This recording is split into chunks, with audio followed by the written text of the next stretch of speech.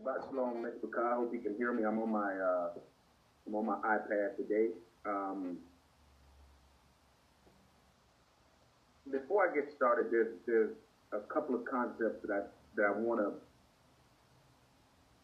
let you know that you need to go back and really study these concepts. I'm not going to have time to go into the concepts, but to get to the warning, I'm going to have to touch on a few of these concepts. And one is the image and likeness. The other one is breath of life, and then dress in peace.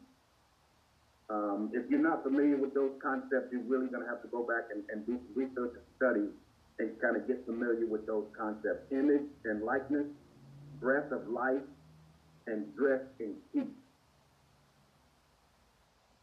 So this morning I want to stay in the theme of mission and emotion, and specifically which one takes priority in our lives, or which one should take priority in our lives. Emotions are essential to our life. Emotions is what drive us in a particular direction in our life.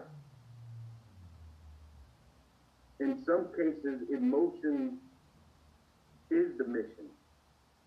For example, we're told to fear the Most High. That fear is an emotion, but it's also a mission to fear the Most High. And another is abhor evil. We're supposed to abhor evil. Abhorrence is an emotion. So that's kind of the theme and where the warning is going. So let's get into a little bit of scripture and see if we can. And let me just say this: what the warning I'm giving today is pretty basic, pretty black and white, because Moreh Shema and Moreh Dawood is pretty. They're painting a very vivid picture of this emotion versus mission theme. So I'm gonna go very basic, very black and white on this emotion and mission. So if you will, let's go to Genesis, Bereshit chapter 2, and we're gonna start at verse 15. Bereshit, or Genesis chapter 2, starting at verse 15. And I'm going to give a little background. I know everybody knows it, but I got to give a little background. Now, this is after after the sixth day, when the Most High commanded the earth to bring forth all land creatures, every animal, beast, creature that inhabits dry land, earth. And particularly the sixth day when he created man, or Adam, in his image and in his likeness, and he breathed the breath of life into him, and he became a living soul. So up to that point, Genesis chapter 2, verse 15 is where we are. And it reads, "And the Lord God took the man, Adam, and put him into the garden of Eden to dress it and keep it." That right there is a mission. And I want to bring this point out. We see that the Most High commanded the earth to bring forth the creatures. The Most High commanded man to be fruitful and multiply. The Most High commanded man to subdue and have dominion over all of the creation. But 15, it doesn't say that he commanded the man to dress and keep the garden.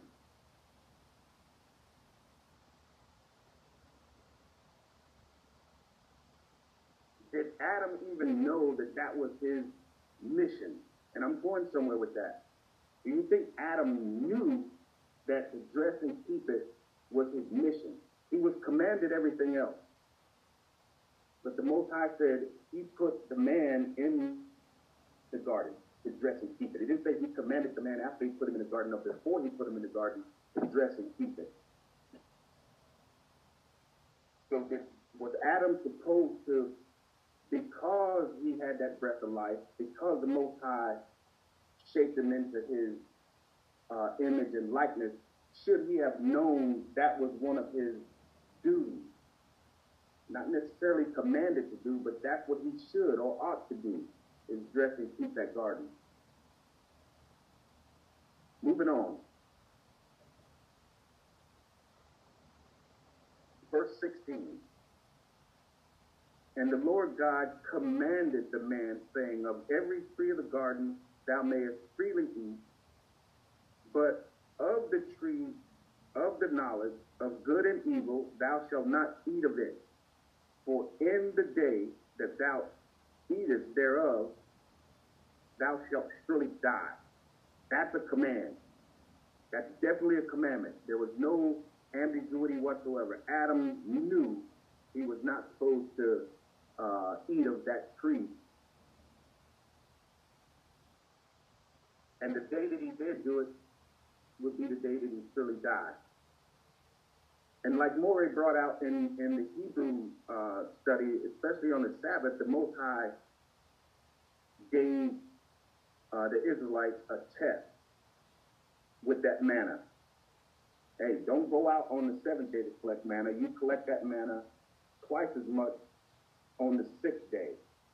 And he said it was a test to see if they were going to be obedient, to see if they were going to yield to their desire to collect that food on the seventh day, or if they were going to be obedient to the Most High and stay on mission. Do not collect that food on the seventh day. The same here. The Most High used this tree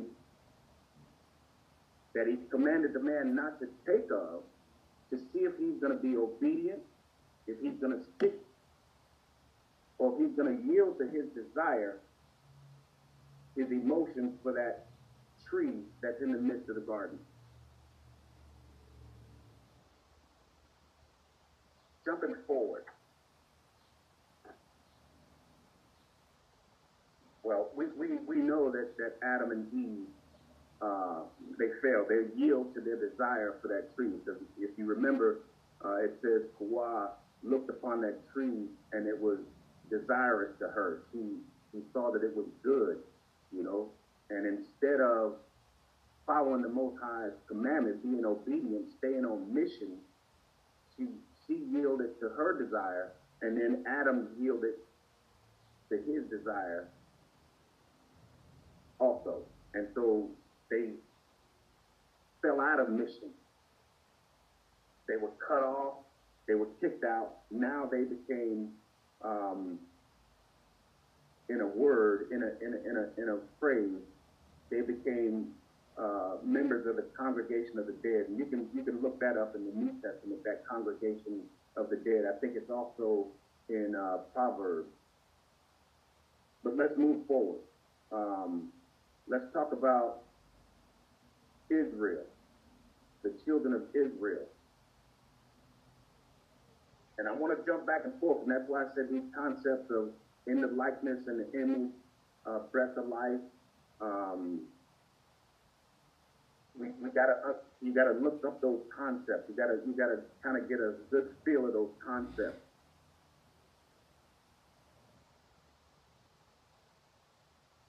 We see,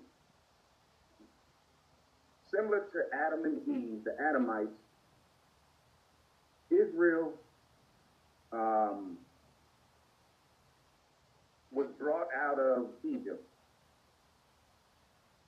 right? They were brought out of Egypt and they were reshaped into the image and the likeness of the Most High in those 40 years in the wilderness.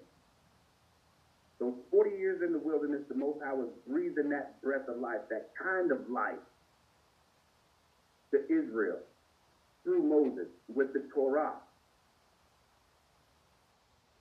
For 40 years, he was shaping Israel into his image, into his likeness, so that when he put them back in this land, put them in the land that flowed with milk and honey, they would understand what their mission was. And so if we go to Judges chapter 2, real quick, Judges chapter 2, starting at verse 19.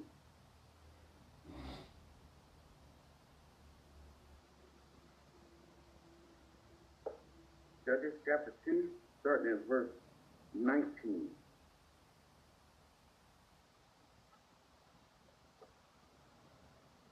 Now this is after they're in the land. The Most High has already delivered them into that land that's flowing with milk and honey. He's already shaped them back into his image, his likeness. He's breathed that Torah back into them. And now they're in their land. Joshua has already brought them across the Jordan. Starting at verse 19, and it reads, "And it came to pass, when the judge was dead, that they returned and corrupted themselves more than their fathers in following other gods to serve them and to bow down unto them. They ceased not from their own doing, nor from their stubborn way."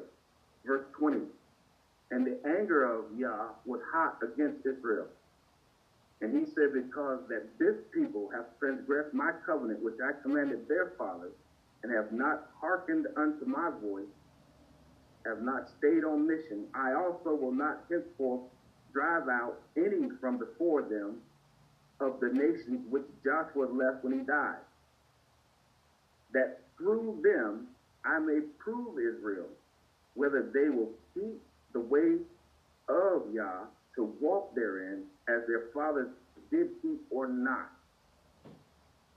Are they going to stay on mission, or are they going to yield to their desires? Now, if you remember in Deuteronomy, I think it's in chapter 12, where Moshe is telling Israel, when you go into the land that the Most High promised your forefathers, I don't want you to learn any of the ways of the nations that's round about you. You are Quadat, you are holy, you're separate, you're different. I want you to act the way that I breathed this Torah into you. I want you, when those people see you, that they see me. That was the mission. As one of the missions, one of the main missions, is that we're in the likeness and the image of the Most High with Torah, and we're supposed to represent the Most High. We're supposed to represent the Most High in that way we live our life, this kind of life. And so he left these other nations there, just like he put that tree there, just like he had that manna on the seventh day, to see if we're going to stay on mission or we're going to yield to our desires, to our emotions. Let's jump to the present. 400 years in captivity in this country. 400 plus years in the land of our captivity.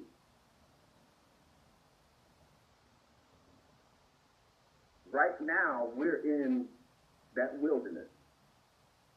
We're not under hard bondage anymore, but we're still in that land of our captivity. We call it like in the wilderness. And right now, we're being reshaped into the Most High's image with this Torah. We're being breathed back into the breath of a particular kind of life. That breath of life. And just like in the wilderness, those who could not control that emotion and stay on mission did not get delivered into the land of milk and honey, back into that land of paradise, back into that land of pleasure. So the warning today is, if we want deliverance back into that land that the Most High promised us, that we have to be able to control our emotions. We have to be able to determine whether we're going with our emotions or if we're going with the mission. And like I said in the beginning, sometimes the mission and the emotion is the same thing. But our challenge, our test, like the tree in the midst of the garden, and like the manna on the seventh day, and like the nations that are around about us, that test is if we're going to first identify the emotion that's driving us, and then if we're going to stay on mission, if that emotion is taking us away from Torah, or if that emotion is leading us in a direction that's not Torah, that's not our way of life, that's not our breath of life. That's the warning, Mr. I hope you got something from it, and all praises to the Most High. Hallelujah.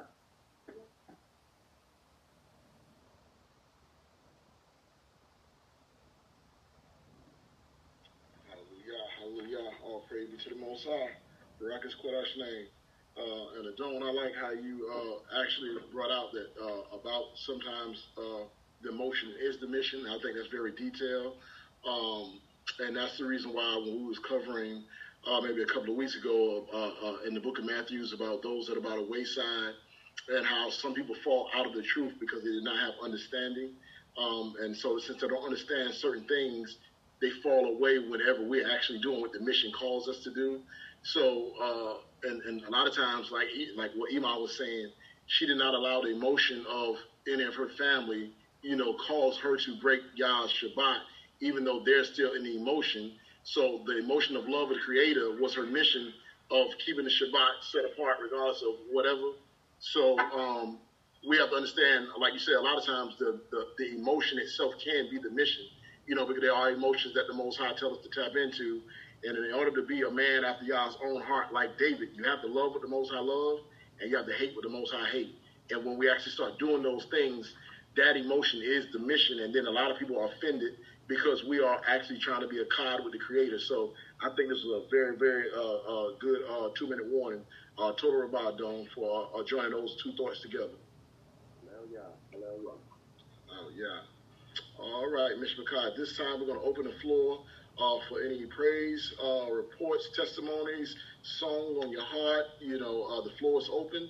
We have the hand raise feature. If you want to raise your hand, or if no one is sharing, you can unmute your mic and, say on if there's any praise, report, testimony, song on your heart that you would like to lift up before the Most High. The floor is now open. And again, don't tarry and try to give others a chance to go first. But for the sake of time, we all come together on Shabbat. So somebody take your words is because you waited. So, okay, Francis family, the floor is yours.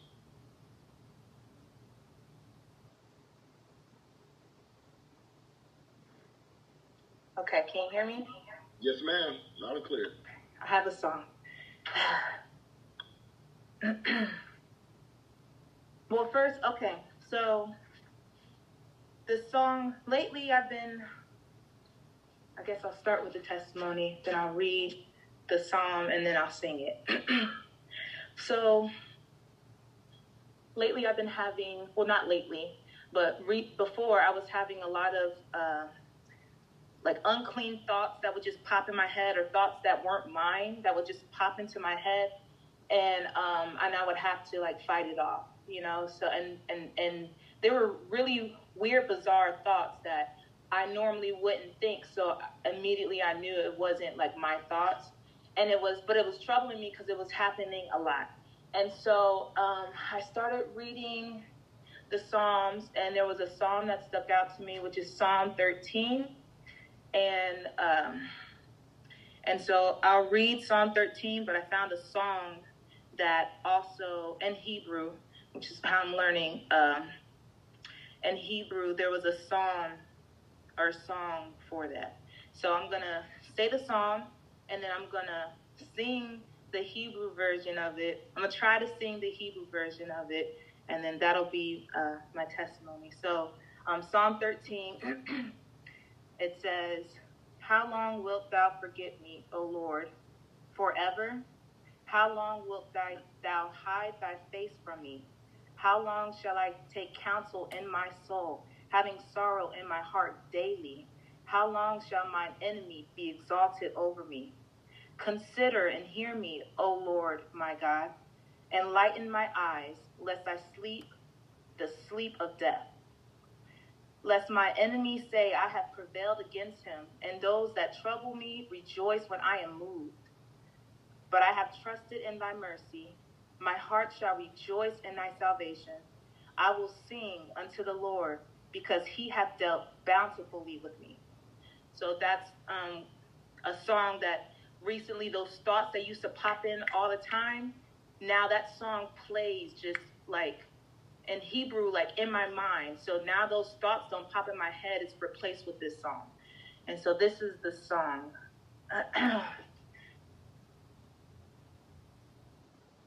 I get nervous.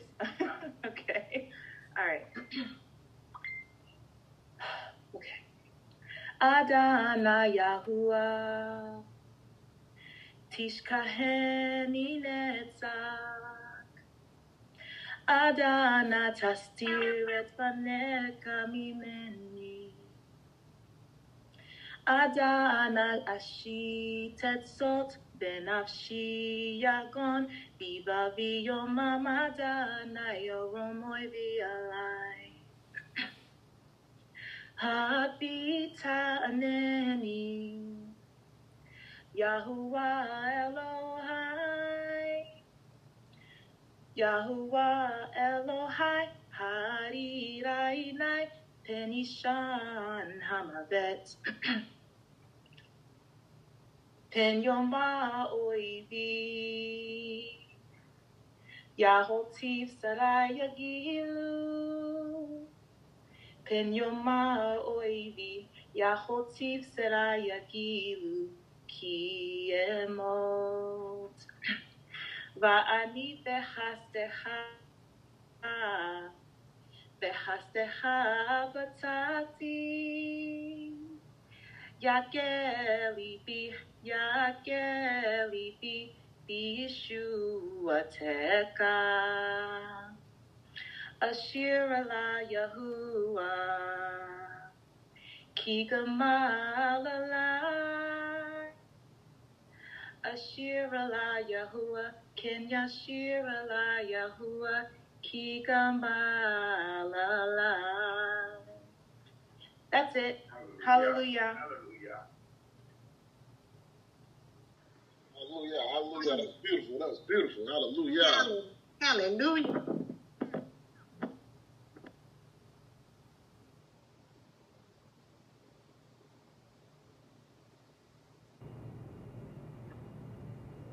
Does anyone else have any praise they would like to lift before the Father before we move forward?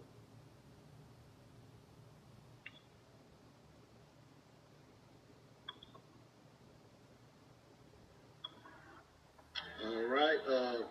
Donald Yaquab, I ask you to monitor the floor. I'm going to step away for about 5 minutes, and I'll be back to get ready to go to the word. Davion, y'all wanted the floor? Yes, I'm Sister Jackie. I was going to tell her that was a beautiful song. I don't understand Hebrew or anything like that, but whatever she did, I thank her for that song, because the kids are up and it was hype. So when she sang that song, it calmed their spirit, and I loved it. Hallelujah. I loved it. I loved it. They come, because they hype. All 5 of them are up.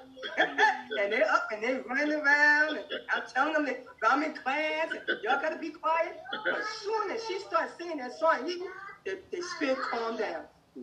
I ain't hear no yelling, no fussing, no run. They didn't even run through the house. They was doing that before she sang the song. They was running through the house. The mama sleeps. They trying to wake her up. I mean, they was all over the place. But as soon as she sang that song, it calmed their spirit down. It wasn't quiet, but it was peaceful, and I ain't had to say nothing. Hallelujah. So I praise that. She did a good job, and I thank y'all for having her to have that spirit that she can sing that song. And don't get nervous. Just sing from your heart. And she done that. And I want to appreciate that. That's all I wanted to say. Hallelujah. Hallelujah. And Toda for giving her the encouraging words, Coach Jackie. Toda Rabah, for you always giving her encouraging words, and for you telling her, like you say, don't be nervous. Just go ahead and sing it from the heart, as she always does, and it's always beautiful. So hallelujah. Toda ya. Toda Ima, thank you so much. Hallelujah. You just made me cry a little bit. But Toda, hallelujah, all praises to the Most High. I'm so happy that to hear those words, it brings my confidence up a bit. So hallelujah and Toda Rabah. Hallelujah. Adon Yaqua, if you could, like I said, monitor the room for a moment. Anyone else, if y'all have any praise reports or testimonies, the floor is still open, but I'll be back in 5 minutes to be ready to start study. I just need to take a step away for 5 minutes. So the floor is open, Ms. Rakai.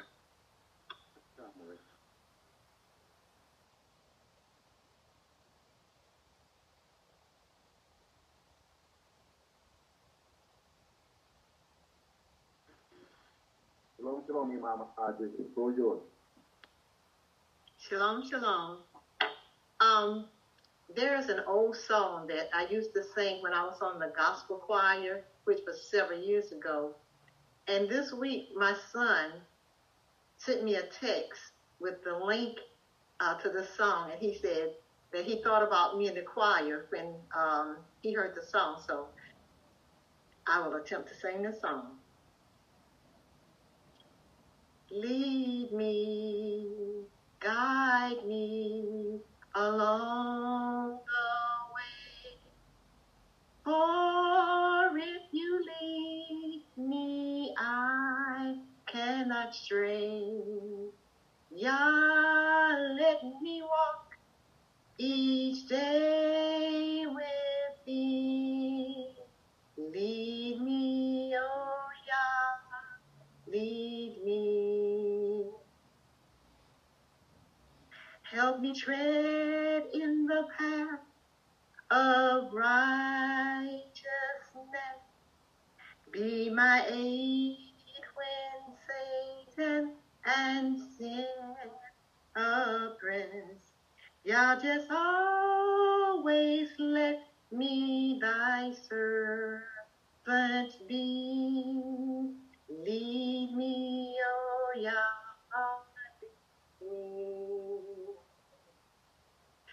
Lead me, guide me along the way. For if you lead me, I cannot stray. Yah, let me walk each day with thee. Lead me, oh Yah, lead me.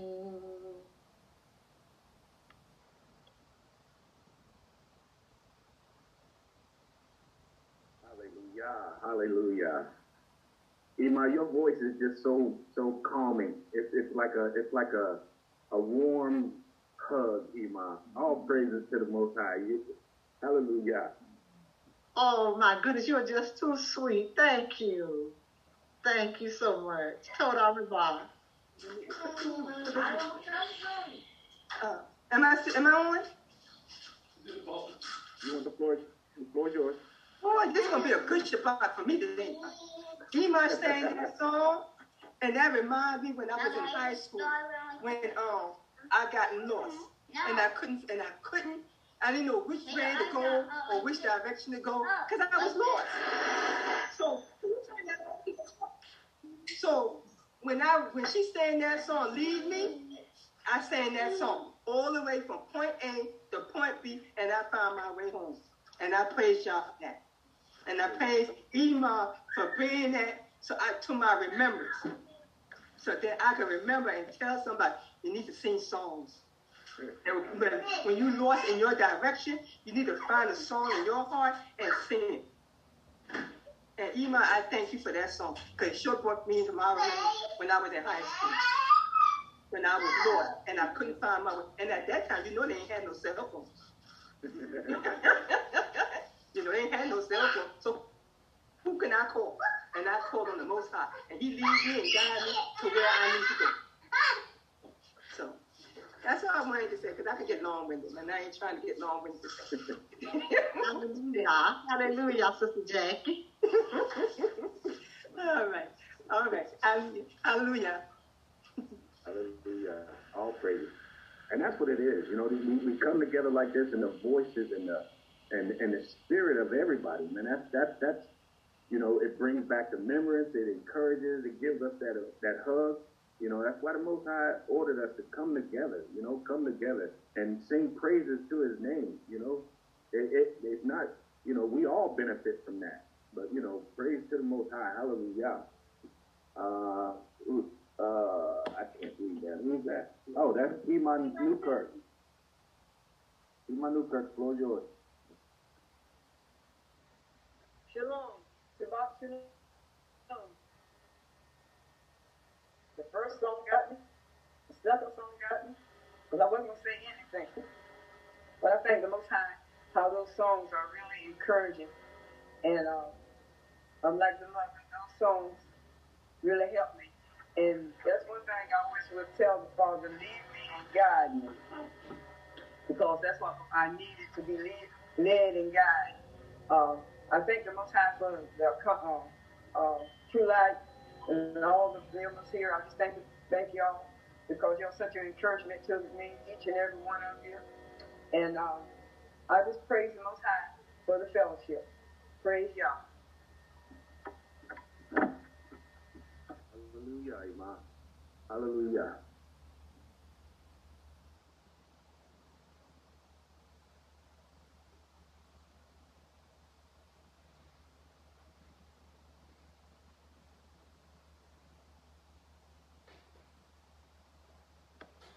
Floor is still open. Anybody got a song or a praise report or just something encouraging? The floor is still open.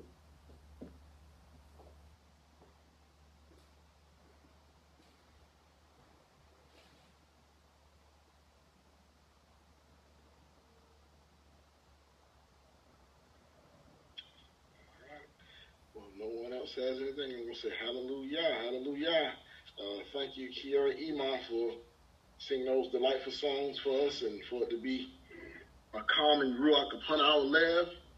So we give all praise, honor, and esteem to the Most High Yah. And I'd like to give Yah all praise, honor, and esteem for delivering each and every one of us through another week, for providing for us all that we have need of, food, shelter, and raiment, for the healings that He's done, for those who we've petitioned Him in prayer for, and I pray that He continues to heal those that needs healing.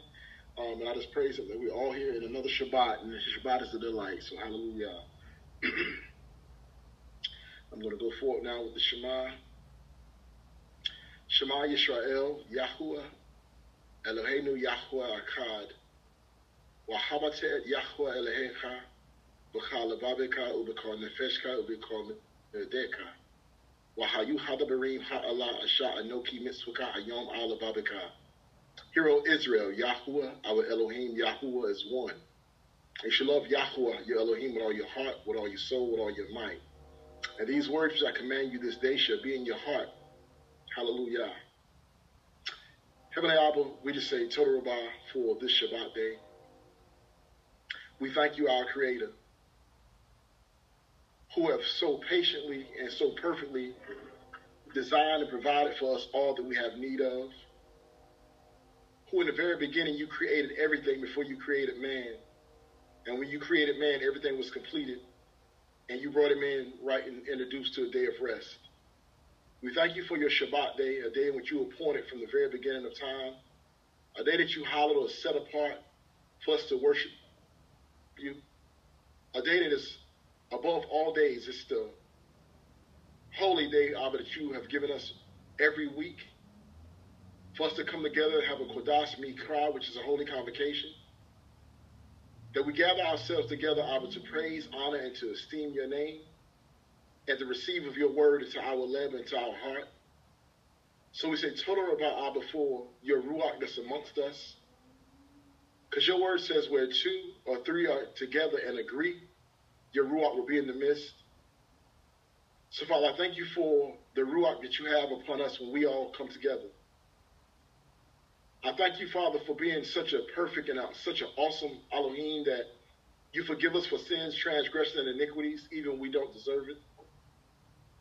That you have such a perfect plan of salvation that we who have erred off the path, a path that was perfect from the beginning, that we allow the adversary to take us off of. You've given us opportunities to return to that set-apart place. And Father, we just ask if you will lead us and guide us along the way. Yah, if you lead us, we will not stray. Take the reign of our heart. Take the reign of our mind. Father, please take control of our emotion. Let us be in subjection unto your will and your way. Father, teach us each as individuals the mission and the purpose for our lives that you have us to walk out. But also, Father, show us the mission that we're supposed to walk out together. Your word says, behold, how beautiful it is for brothers to dwell together in unity. And when you actually read it in the Hebrew, it says, how beautiful it is for them to sit together and to remain together, Abba. So, Father, we just ask if you will allow us to continue to grow in you as a Mishpachah, as a family, that you will continue to pour your spirit out upon us, and that we remain together in you, O Yah. Father, do not let any of us be taken from your hand or taken off course. Any error that we make, Father, we ask for your mercy, and we ask for your forgiveness. We ask if you will always redirect us to the path of righteousness, that we will return unto you. Father, let us never do anything that's too abominable that we cannot return to you because you will not accept us. Father, please do not give us over to reprobate minds. But that, Father, we will have a mind that's totally focused on you, a mind that's submissive to you, your will and your way. That our heart desires you in a relationship with you, O Yah. Father, in the days that we're living in the trying times that we're living in, we need your presence. We need your power in our lives, Abba. Father, we need your Ruach HaKodesh, or your Holy Spirit. Father, we ask if you will please allow your gifts to be in the midst of the congregation, in the midst of your people, that we will have the gifts of healing, the gifts of prophecy, the gifts of dreams and interpreting dreams, the gift of tongues. Father, we ask if you will allow us to not be those Hebrews that are so legalistic that we do not understand what the church means when they said fivefold ministry. Fivefold ministry is not a word that's in your scriptures. However, we understand what they were talking about, Abba. They were talking about a place where you could come to and all the Ruach of the ministry was present. The knowledge of the word, your Torah, your laws, your healing, your power, your tongues, just all the gifts that you want to pour out, Father. There are going to be some servants, some helps, some with the gift of tongues, some teachers, some preachers, some evangelists, some healers, some seers. Father, we asking that you will allow us to yield ourselves to your Ruach and to your spirit. And as you and Yahusha knock, Abba, that we will allow you to come in. That we will purge ourselves from pride and from being over-righteous, and that we will be willing to be as the wheat and move as your Ruach bloweth, as your Ruach leadeth. So, Father, lead us and give us an ear to hear. Give us a heart to shema. Give us eyes to see and understand your power and your works amongst us. In the book of Yoel, Father, it says in the end times that you poured your Ruach upon our sons and daughters, and they will prophesy. Well, actually, Father, it wasn't our sons and daughters. We are the sons and daughters of those in whom you prophesied that you will pour out the Spirit upon their sons and daughters. The ancient forefathers of time past, Abba, you said you will pour out your Ruach upon their sons and daughters.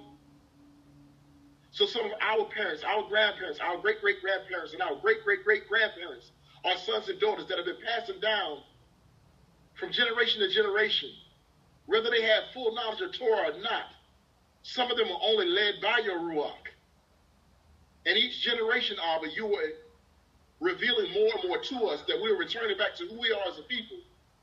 So do not let us who have become into the knowledge of the truth and to the instructions of your Torah speak against the Ruach that our forefathers were walking in And I'm not talking about the forefathers all the way back to Adam and Eve, Abraham, Yitzhak, Dawid, and Yaakov.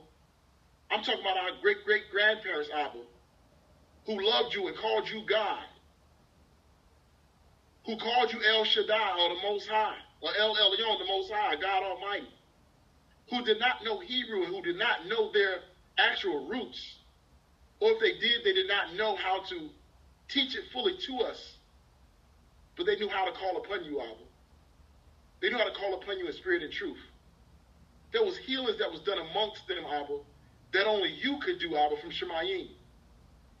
And we are not returning to times, Father, where it's so grim and it's so dark, it's so negative and it's so evil, that if we do not trust in you, oh Yah, we are doomed.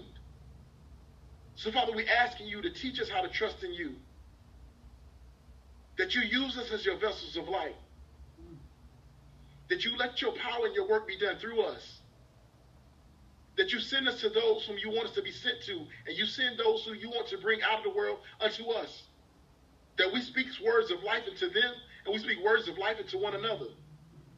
I thank you for the encouraging ruach and the encouraging words of Sister Jackie today, who has given encouragement to our Iman, to our sister, Kiara. We ask, Father, that we always be encouraging one to another, that we encourage others to esteem your name and to lift up song unto you, Abba, because we never understand how important our praise is to you, but not only to you, but to one another.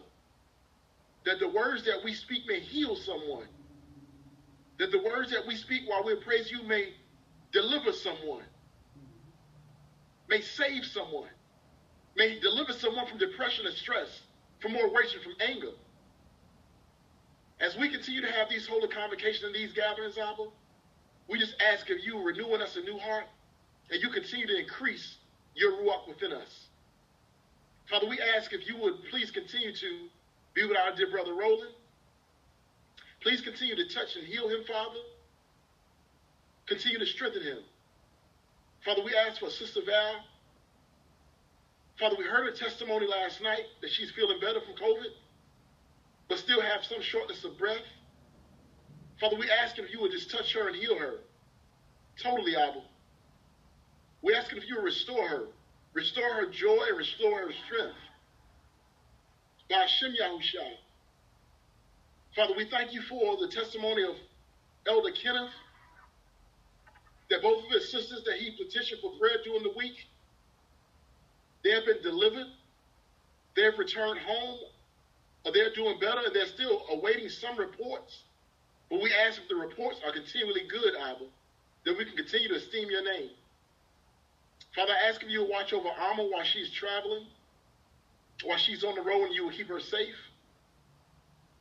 Please keep a hedge of protection around her. Father, I ask for all the Knesset, all the Israel scattered throughout the four corners of the earth.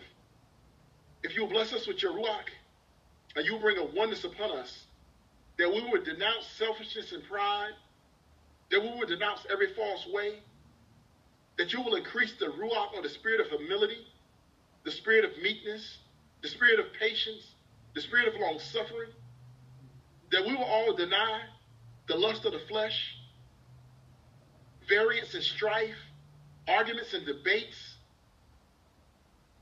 that anything we do, Father, we do to esteem your set-apart name.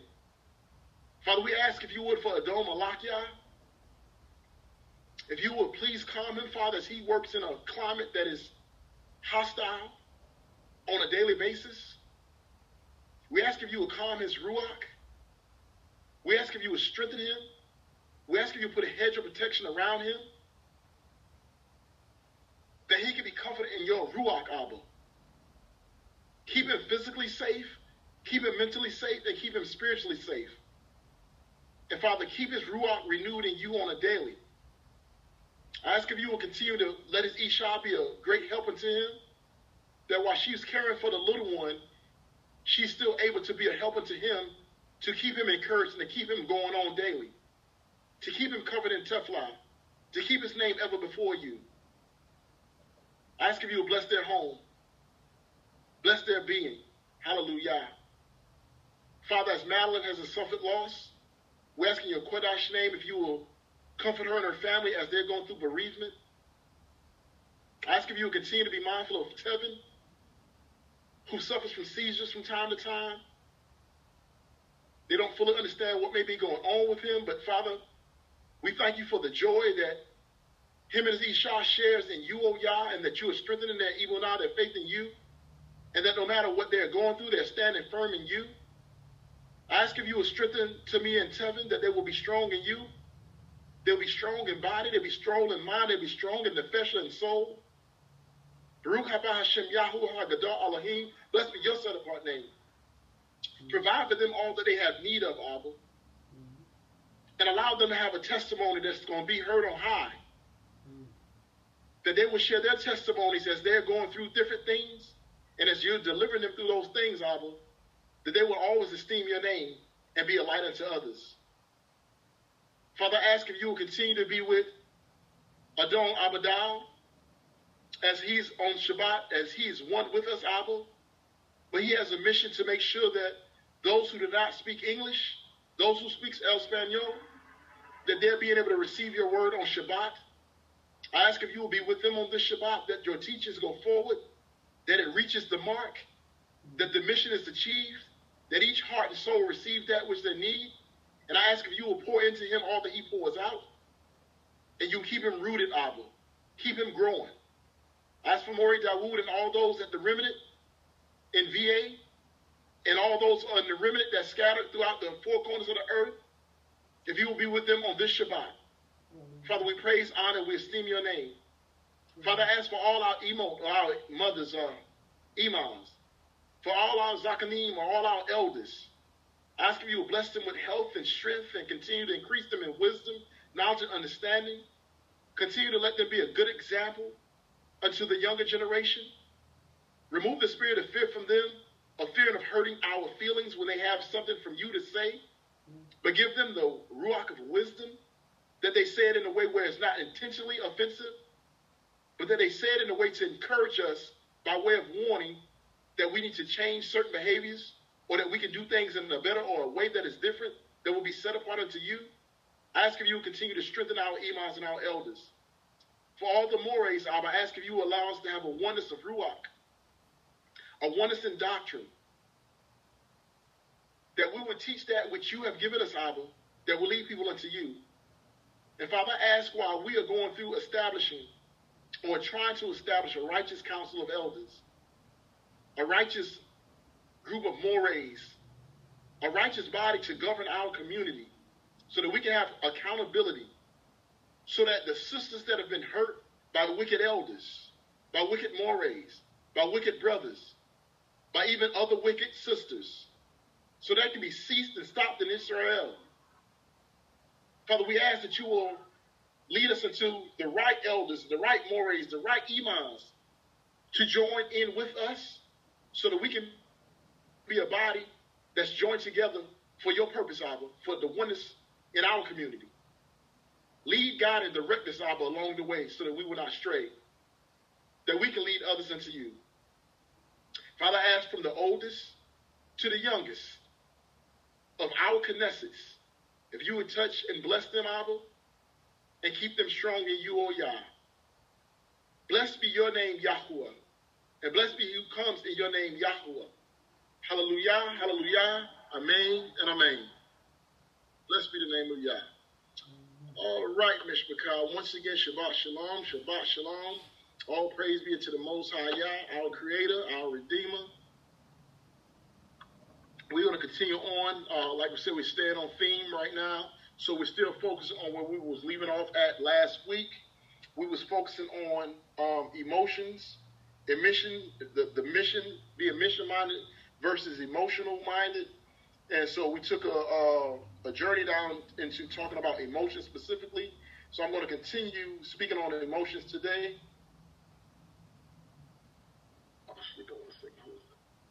Will you do me a favor? Will you go, wait, let me give me that water first. Thank you. And can you go give me my iPad charger because I'm about to go dead. Thank you so much. All right, appreciate you. Sleep out, Mr. McCall. So we're going to be picking up today back on our topic in regards to emotions.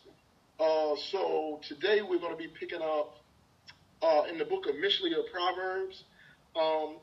And one of the things that we are focusing on is emotions are natural, okay?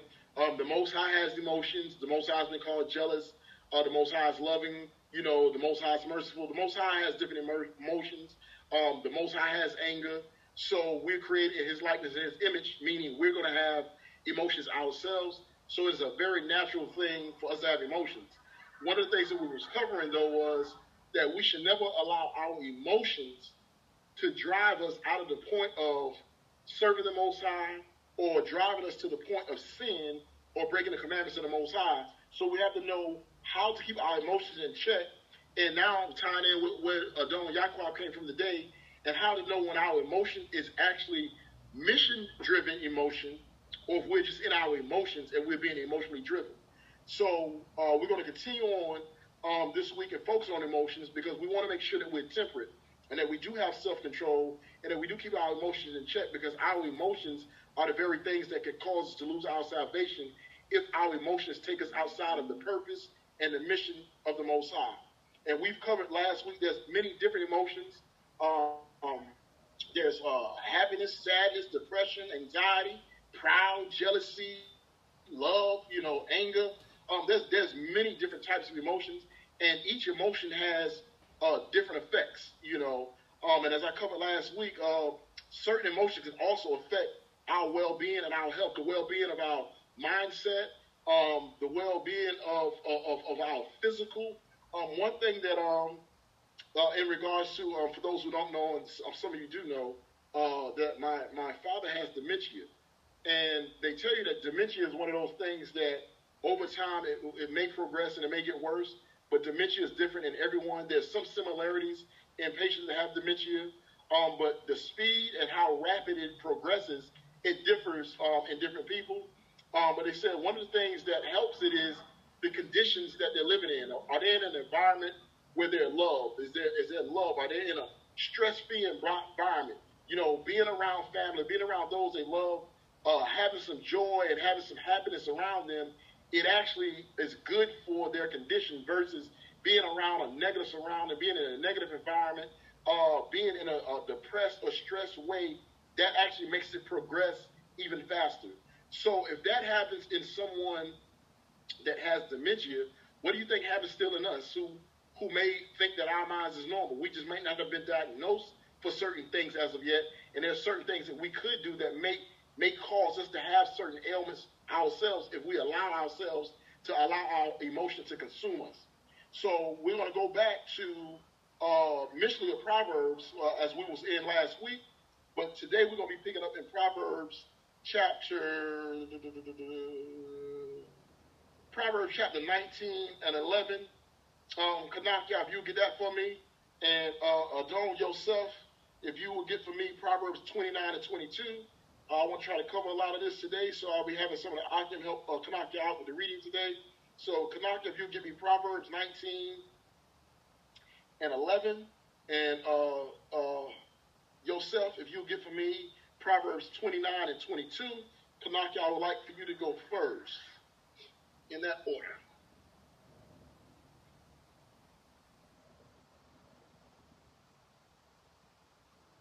Proverbs 19, verse 11. The discretion of a man deferreth his anger, and it is his glory to pass over a transgression. It says, the discretion of a man deferreth his anger, and it is his esteem or his glory to pass over a transgression. So it says the discretion of a man deferreth his anger. So that's being how circumspect, how careful a man is. Is he going to be one that's circumspect? Is he going to watch to his goings? Because the commandment already tells you to be circumspect. So a man that has his discretion, he will be very circumspect. He will be very careful. He will be very cautious. He will be aware. He will be guarded. Okay. So I'm going to read one of the definitions of discretion. It says the quality of behaving or speaking in such a way as to avoid causing offense or revealing private information. That's just from the Oxford American Dictionary, giving an example of discretion. It says the quality of behaving or speaking in such a way as to avoid causing offense or revealing private information, right? So this is saying a person is always going to be trying to be mindful of what they're saying, what they're doing, what they're thinking, how they're behaving, how not to give off information they're not supposed to give off. So now I'm saying the discretion of a man does what? Deferreth his anger. So if a man has discretion, he can also keep himself calmer, or he can actually defer or throw his anger off. And it is his esteem or his glory to pass over a transgression. So if a person can keep themselves from becoming angry, they can keep themselves out of transgression, because a lot of times when anger consumes us, that anger provokes us to not do an act that will be a transgression to the Most High or against the Most High by how we react to one another when we're angry. When we're angry, we have less self-control. Anger may consume us, and we have less self-control, so that anger may make us do negative things and may cause us to sin. But it says the discretion of a man would defer his anger. And it is the glory to pass over the transgression. Let's jump to Proverbs 29.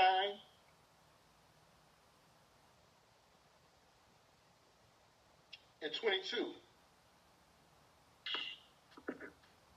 Come on, that's James 1 and 18 through 20.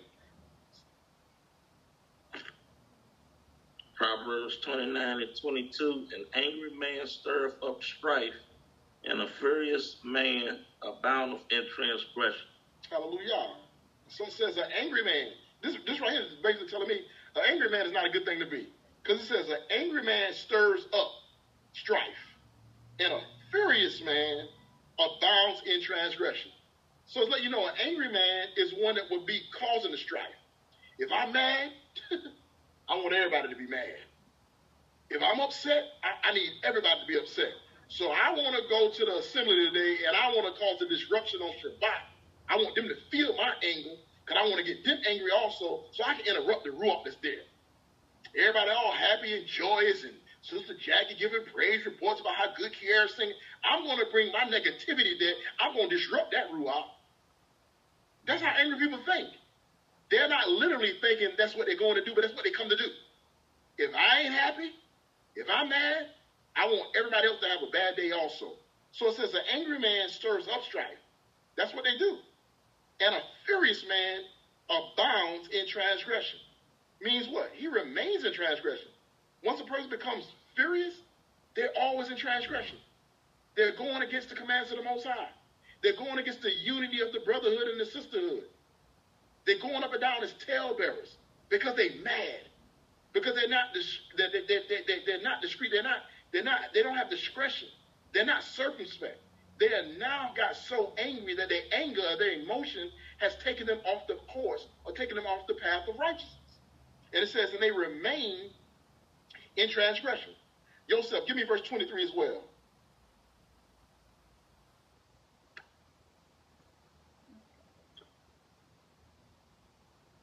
A man's pride shall bring him low, but honor shall uphold the humble in spirit. So, remember when, just tying it with the Don Yaquab lesson, sometimes the actual emotion is the mission, and sometimes the emotion is just the emotion that takes you off course of the mission. So it says, a man's pride shall bring him low. So prideful is something that the Most High tell us not to be. So if a person walks in the ruach of pride, it's going to bring them low because the Most High is going to bring them down. But it says, but honor shall uphold the humble in spirit. So we've covered last week that Moses was a very meek and a very humble man. And him being very meek and very humble, that's the mission or the goal that the Most High wants his word to do for all of us. He wants us to be very loving and kind. He wants us to be self-controlled. He wants us to have discretion so that we don't say the wrong thing at the wrong time to be offensive, but we say the right things at the right time in the right manner because we're nice and calm and humble with it. And it says again, so the pride of a man shall bring him low, but honor shall uphold the humble in spirit. Hallelujah. Let's drop that now. Let's go to the Brit Kadashah Kanakya. Give me James 1:18 through 20. Yourself jump to Ephesians chapter 4 and 26. Come on, James Kanakya. Give me 1:18 through 20. Of his own will begot he us with the word of truth, that we should be a kind of first fruits of his creatures. Wherefore, my beloved brother, let every man be swift to hear, slow to speak, slow to wrath. For the wrath of man worketh not the righteousness while he. Okay, so this is saying a mouthful. First of all, it says, of his own will begat he us with the word of truth. So first of all, what is the word of truth? It is his word, it is his Torah, it is his instructions, that we should be what? A kind of first fruits of his creatures. So we are now talking about coming up on the Feast of First Fruits, or the Feast of Weeks, when you're going to bring your fruits up before the Most High. We've already had a lesson of fruits versus the flesh and what the fruits of the Ruach is. We're supposed to be a type of first fruits of his creatures. So we were saying that we're born again. If we're supposedly born again and we're still acting like everyone else in the world, very negative, very angry, very jealous, very prideful, what kind of fruit are we really? And whose fruit are we? But if we're going to be his first fruits, I'm going to tell you that when we look at the word, and as we covered in our men's study, I want to go into humble, right? Humility is not always an attribute that's going to feel good to you when you're being humble. I want you to hear that. Humility is not always an attribute that's going to feel good to you while you're being humble. Because when you look the word for humble in Hebrew, it is the word anah. Anah is the same word that's used for afflict your nefesh or afflict your soul. So when we have the Feast of Atonement, or not the Feast of Atonement, the holiday of the Day of Atonement, and on the Day of Atonement, you're told to afflict your soul, does your body actually feel good when you can't eat that food? Some people that start fasting for the first time, they get a little grumpy. They might get a little headache. That stomach growl starts getting to you. You feel, and I don't know what it is about the Day of Atonement fast day, then it's a day that you're going to fast on your own.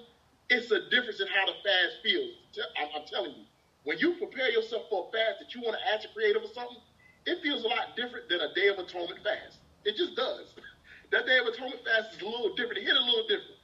But the point I want you to understand is that the word for humble comes from the same word as afflict your soul, which meaning being humble does not always feel good. Being humble means when somebody else is acting a fool and you being tempered and self-control and you want to make sure you're remaining humble, I really want to pop him in his mouth right now for being so disrespectful in front of these women, in front of these sisters, in front of these children. But that would show a bad example to the mishpachah and to those that are by the wayside that don't fully understand why I'm about to pop him in his mouth. So I'm going to take the law, I'm going to remain humble. That takes a level of discretion. So humble don't always feel good. So sometimes when you see people out here with that humble, big smile on their face, understand the smile is them trying to hold back that aggression that wants to come forth. And the reason why I want to bring that out to you is because when you're feeling that, I want you to understand what you're feeling. It's very natural for you to still feel the anger coming up within you and remain humble at the same time, because humility is also a form of temperance, because you're suppressing or you're submitting to the will of the Most High while your own will may be to do something differently. They're talking junk to me. I need to pop them in the mouth. I need to make them hush. I need to react. I don't want to look like the one that that's weak. Whereas in the Most High said your power is in what? It's in your humility, and you look strong. The humble is going to be the one that's honored. The proudful one is going to be the one that's going to be what? Brought low. As Jacob highlighted last night about Saul. You know, the Most High is the one who actually brought Saul down. The Most High brought him down. David didn't have to bring him down. The Most High brought him down. So David was running around a humble little guy, you know, that could have defeated Saul if he wanted to fight him one-on-one. He would have beat him.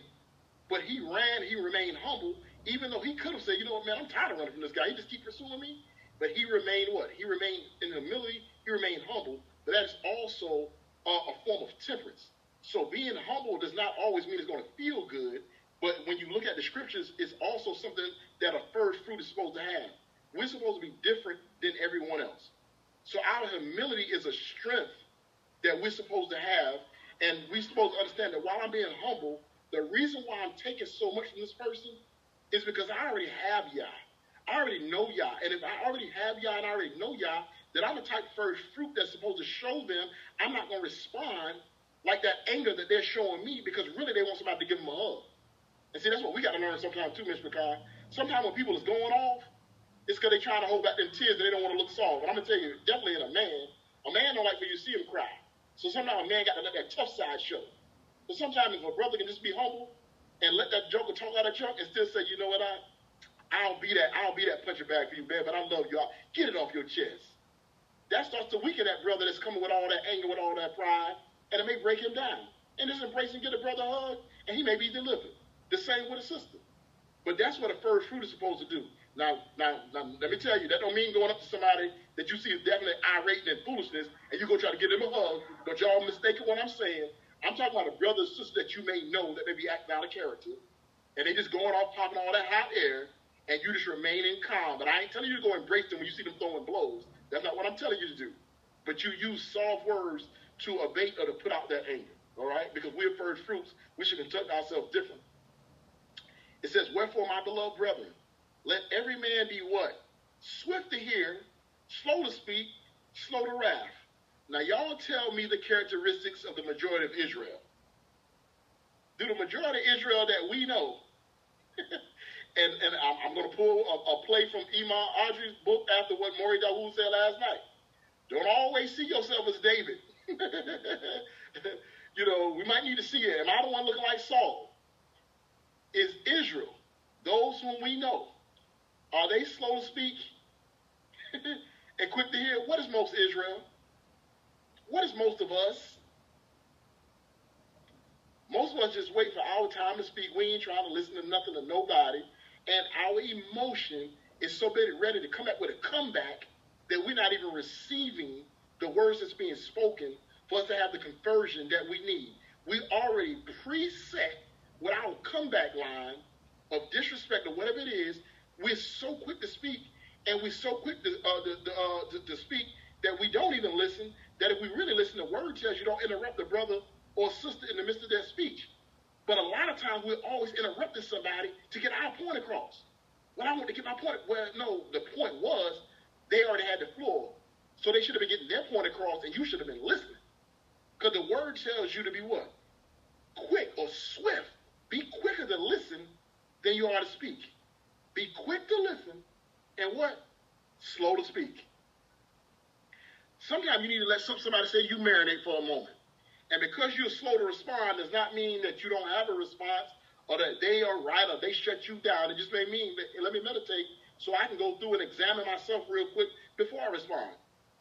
Did what they say to me have validity? Am I actually the way they say I am or not? And when you self-reflect, you may see, oh, I see why they're saying that. I do have this negativity within me. I may be giving off a bad ruach. If several people are saying it, it may not be anything that I noticed, because as we covered last night with Shaul still thought Yah was on his side and Yah was the one leading him, but it was an emotion leading him. So when we see these examples in the scriptures, then if everyone around us is now starting to feel like I'm giving off a negative vibration, maybe I need to self-reflect and tell them, look, I'll get back with you. I'm going to go back and I'm going to start looking at myself for a moment, and I'll get back with you later. Instead of, oh, no, I don't. And immediately your response is already showing the attitude come forward or the negativity come forward. So just be slow to speak. But it says be what? Be swift to hear, slow to speak, and slower to what? Be slow to wrath. Be slow to wrath.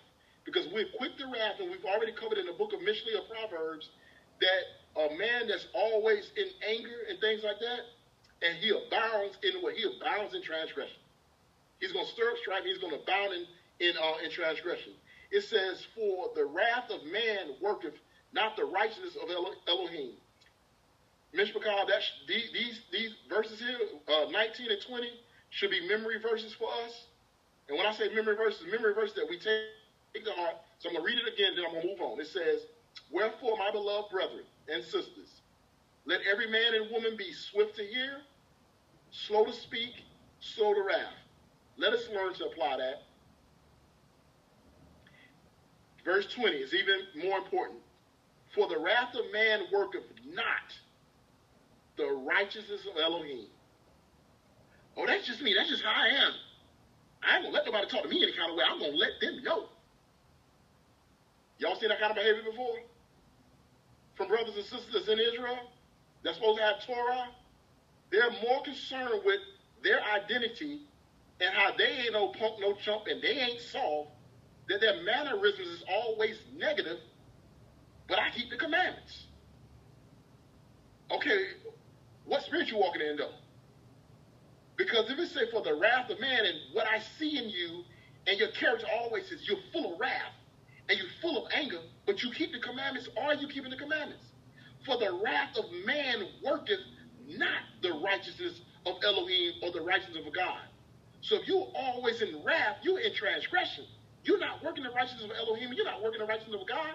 And will a man or woman that does not know the Creator see you in your conduct and your wrathful behavior, always talking about somebody, no matter where you go? I thought this was one of them Hebrew Israelite, or one of these elders, or one of these mores, teachers, pastors, preachers, bishops. But when they come to the barbershop, they're always talking negative about somebody. Always full of anger about what they're going to do to somebody. But you're supposed to be a man or woman of God. Why do I want to go and follow you, and you're showing me the same behavior that we already portray? That is because the wrath of man works not the righteousness of Elohim. The righteousness of Elohim is for us to be humble, for us to walk in his laws, statutes, commandments, for us to love Yahuwah, our Elohim, with our whole heart, soul, and might. And the second is like unto it, that we love thy neighbor as thyself. So when we see that wrath has us abound or remaining in transgression, we should have wrath as least as possible. Now, as Adon Yaquab said earlier, as the Zakane spoke with wisdom, sometimes the emotion is the mission. Because when my daughter called me, well, it was this week you called about school, right? When my daughter called me this week, while I'm driving, I'm going to tell y'all got to be careful with these emotions. Because emotions may get you a speeding ticket. Emotions may get you in an accident. So make sure you get them under subjection quick. And I praise y'all that this happened, because I get to see how emotions actually work. So you can have them, but make sure you control them. So my bot, which is my daughter, calls me, and we have a policy at my home that, really only my Isha calls me when I'm at work. The children only call me when it's an emergency. They call me for every little thing, because my day is busy. I could be climbing poles or whatever. So don't just call him with every little thing. But now if it's something of importance, then you call. If it's something that's urgent, then you call. So it's not just, can I do this, or can I play the game, or any of that nonsense. But if it's something urgent, then you call. So my bot calls me and she said, Daddy, I don't know what this has to do with PE class, but in PE, they want us to go around and we have to talk about accepting each other how we are. So if somebody's transgender or bisexual, we go around because we have to learn to accept everybody. So we're having a discussion on that. That's the topic of PE. So immediately my first thing goes to, what in the world they got to do with gym? What does that have to do with physical activity and you getting healthy? Why is the gym teacher worried about teaching about acceptance of somebody being a transgender, and y'all go around discussing it and trying to get you all to accept this nonsense? I was wrathful from the thought of it. Because I'm like, why is this something that's even in school anyway? Children should not be going through this. So I became a little furious at that moment. So as she's telling me, and I'm trying to explain to her, when I look back down, my speed limit has now changed. I'm driving a little faster while I'm trying to explain to her how to handle this. And if you have any problems, you tell them that I'll take it from there. But I was angry while I'm hearing this. But I still told her in a nice way. She don't see my anger. But I said, well, listen, if it comes around to you and you have to participate in that conversation, I'm giving you permission to say it this way, and you say it this way, and then I'll deal with the consequences. I do not accept transgender, and I will not accept transgender. However, I do not judge anyone that is transgender. I do not judge anyone that chooses to be homosexual. But I myself cannot accept that, so I cannot be made to accept something that's not acceptable by God. It's not acceptable. So I can't accept it. But God also lets me know when it be at all possible to be at peace with all men. So I can be peaceful and avoid or stay away from, and I'm not going to be the one that's going to be picking at nobody, and I'm not going to be calling them gay or sissy or nothing. I'm not going to do none of those things. But I'm not going to go on record saying that I do accept it, because I cannot accept something that God said is unacceptable. And that is your response. That is your response, because the word of God got to go out to them schools too. And then if a problem comes up, then that's for me to deal with as the parent. But we cannot have our children around here bowing down to that type. That's the same thing like what Ema was saying about the Sabbath. The Most High said this is his day, and because we care what people think, we're going to now break it? Because this world is now switching the laws, and in the book of Daniel it says they think to change times and laws. They have now switched it to where homosexuality and transgender has so many rights that our rights have been stripped.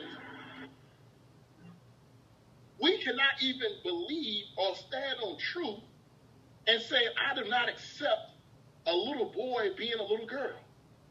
And I do not accept a little girl being a little boy. And I definitely do not accept any parent's thought process to think a 3-year-old can say, I wanted a sex change. That's foolishness and wickedness. So when you send that little girl to school that you wanted, that's really a little boy, that child ain't think he wanted to be a little girl at 5 years old. You wanted a girl, but instead the Most High blessed you with a boy. And so since you wanted a girl, you've now taught the little boy to be effeminate. And you have went and you, because this wicked government is allowing this stuff, you allow this child's sex to be changed to that which you preferred, which is what the Most High did not give you. But you're not going to force it on my child to accept something that God said they cannot accept. And that's why we as believers, and that's why I say in these dark times we're living in, we got to start actually preparing ourselves, because Shaitan is knocking on all our doors, and he's coming from every angle, from the oldest to the youngest. So back to the point of the emotion, I was furious when I heard that, because I'm just like, why is that even being discussed? Let them go run their laps. Let them do their sit-ups and push-ups and pull-ups like we did. We ain't never had to talk about it. We went to the gym. We was ready. We went to run. We went to jump. We went to do jumping jacks. You know what I'm saying? That's what we did in PE class.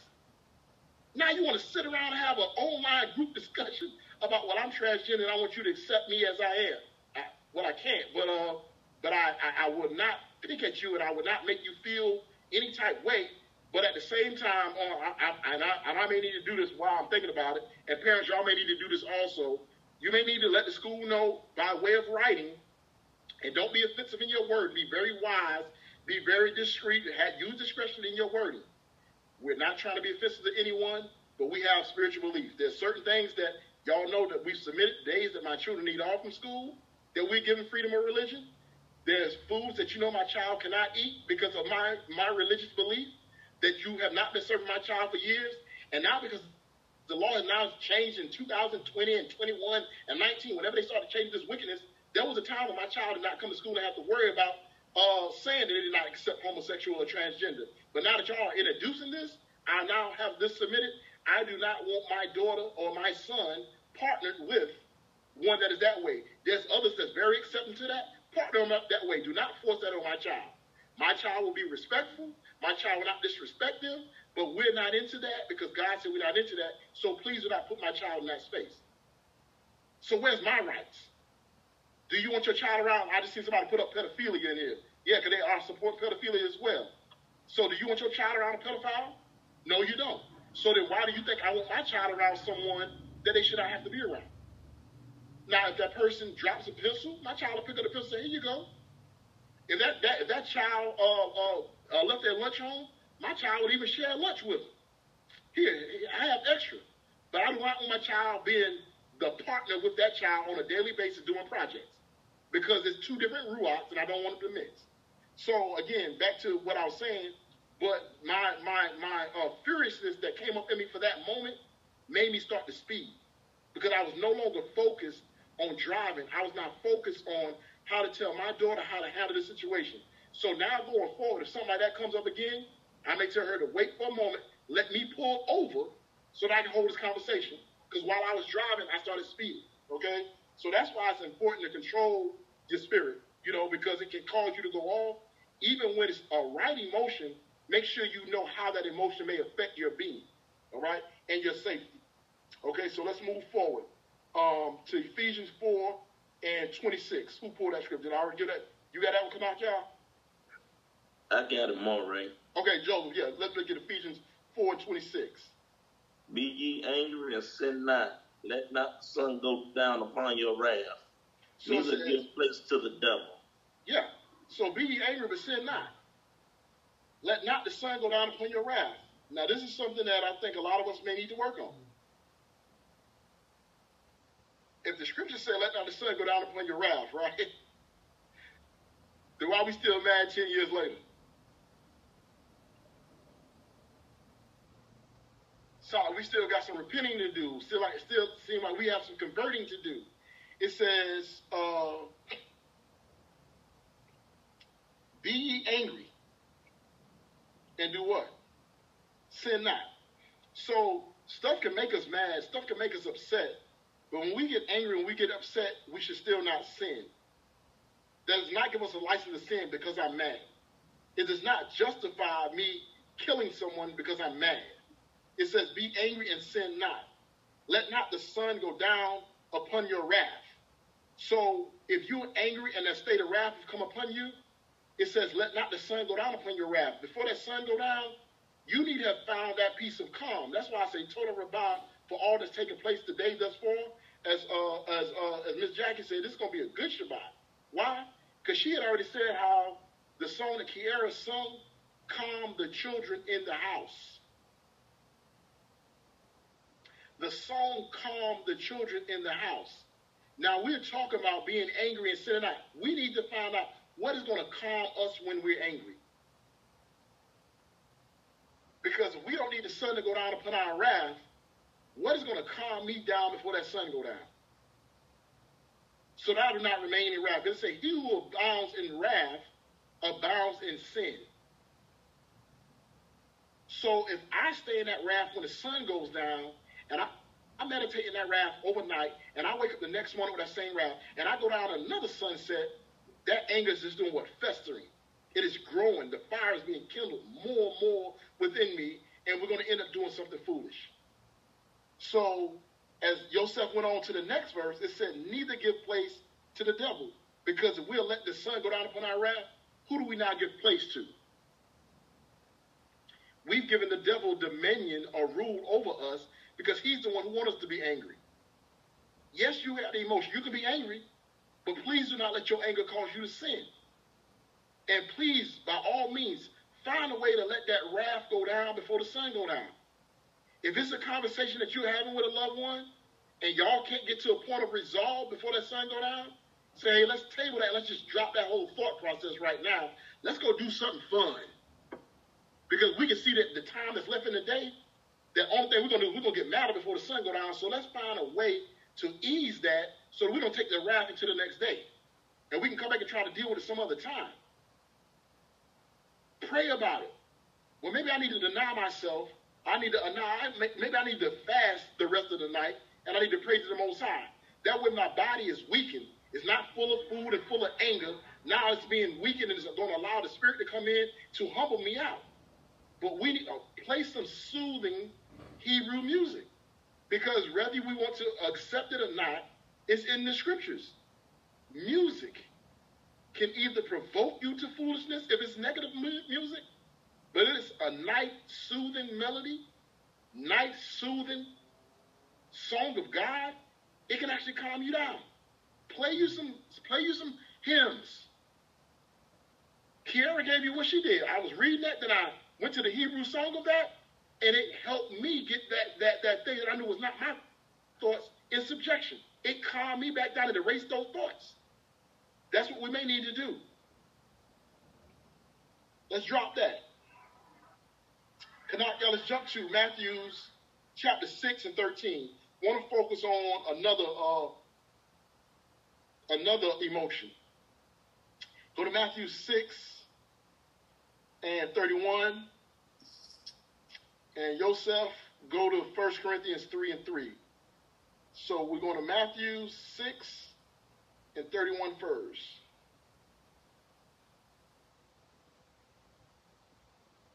Matthew 6, verse 31.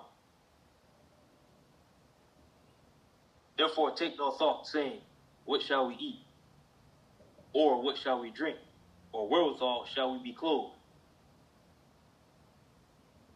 Read on. For after all these things do the Gentiles seek. For your heavenly Father knoweth that you have need of all these things.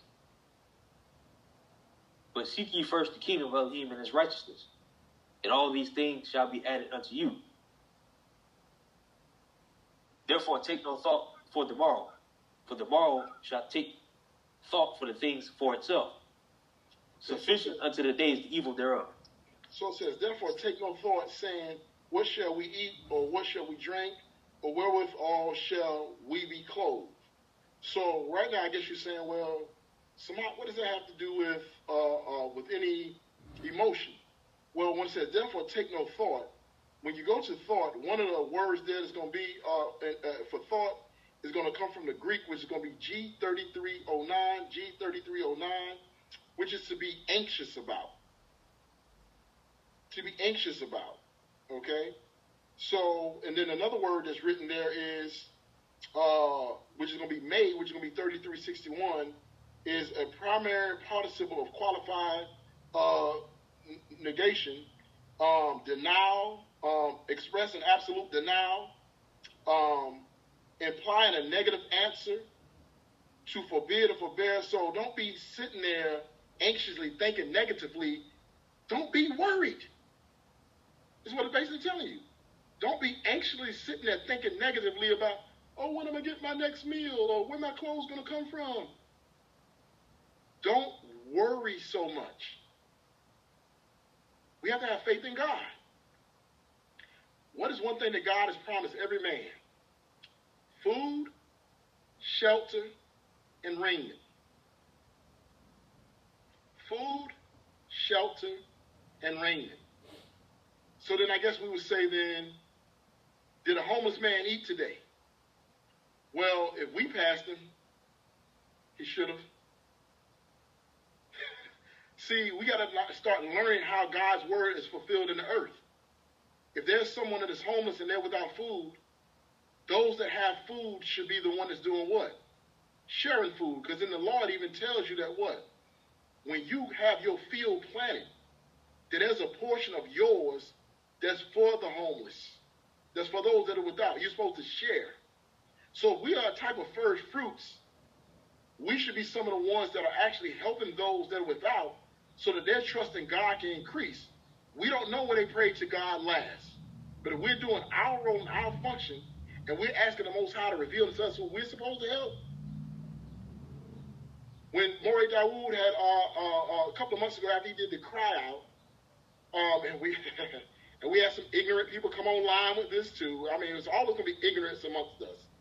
But Maury Dawood, after he did the cry out, he also did a thing where he said, I want everyone to feed the homeless, for this month.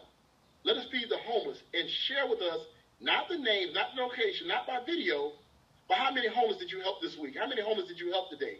How many did you feed, so that we'll know how much the work is going out? You have people come on the post saying, oh, you ain't supposed to do your arms before man. Brother, we know that. He ain't say make no video and do that. It's just knowing that, listen, we have a Facebook community. And we all saying we believers in God, whose name is Yah, correct? So I'm trying to encourage, as me, as a shepherd, all those that are coming on my page to go and do what we're supposed to be doing. We're supposed to be going, like, let us come together as one and let us feed the homeless. And then I just want you to share how many homeless you fed today, how many homeless you fed this week, so we can see the work of God that's being done throughout the nation. So that we can say that in North Carolina,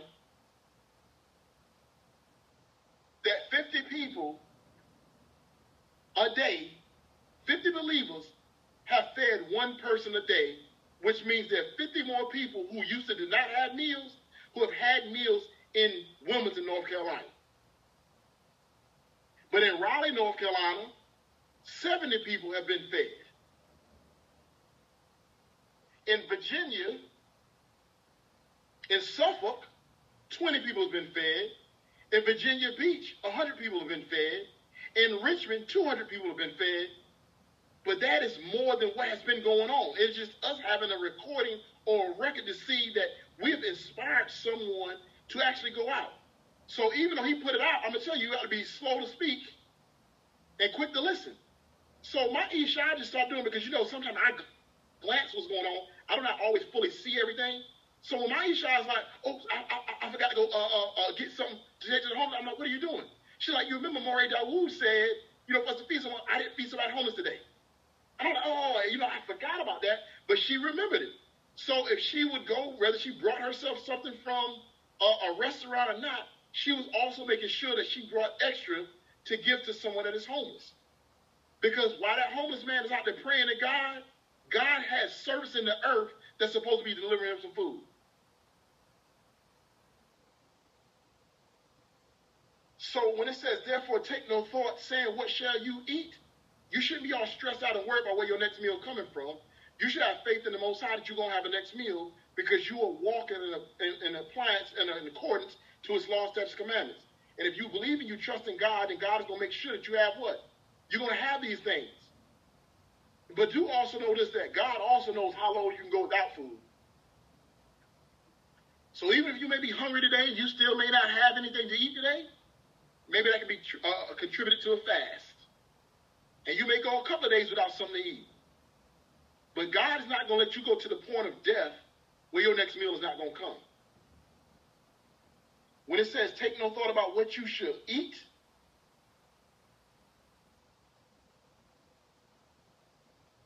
there's people, I'm riding around right now in my work truck with some pants that's brand new that I ordered.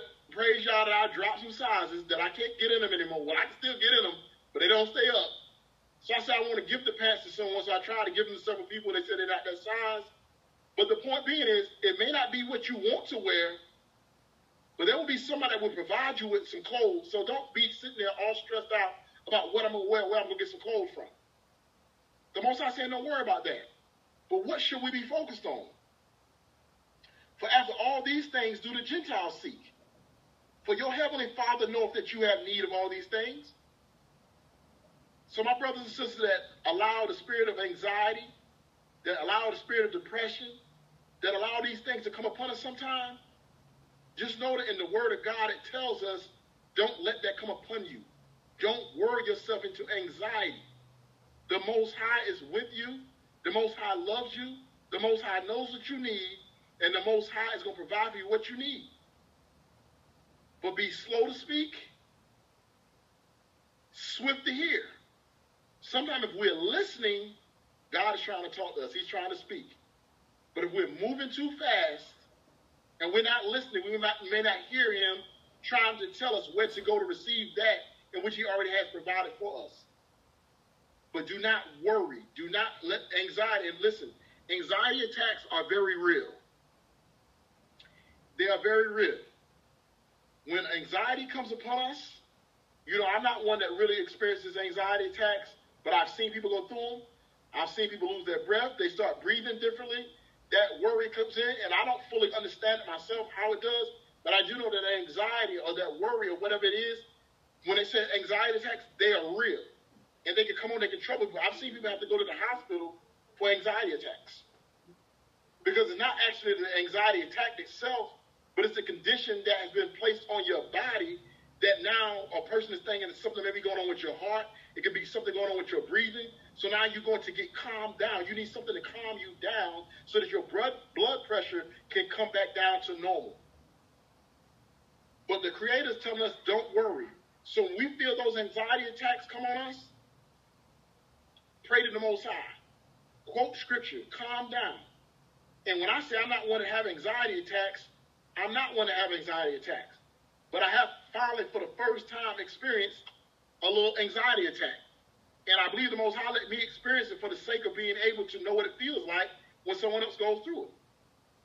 And what anxiety attack came upon me was during the climate of this COVID-19. And I'm going to share it with you.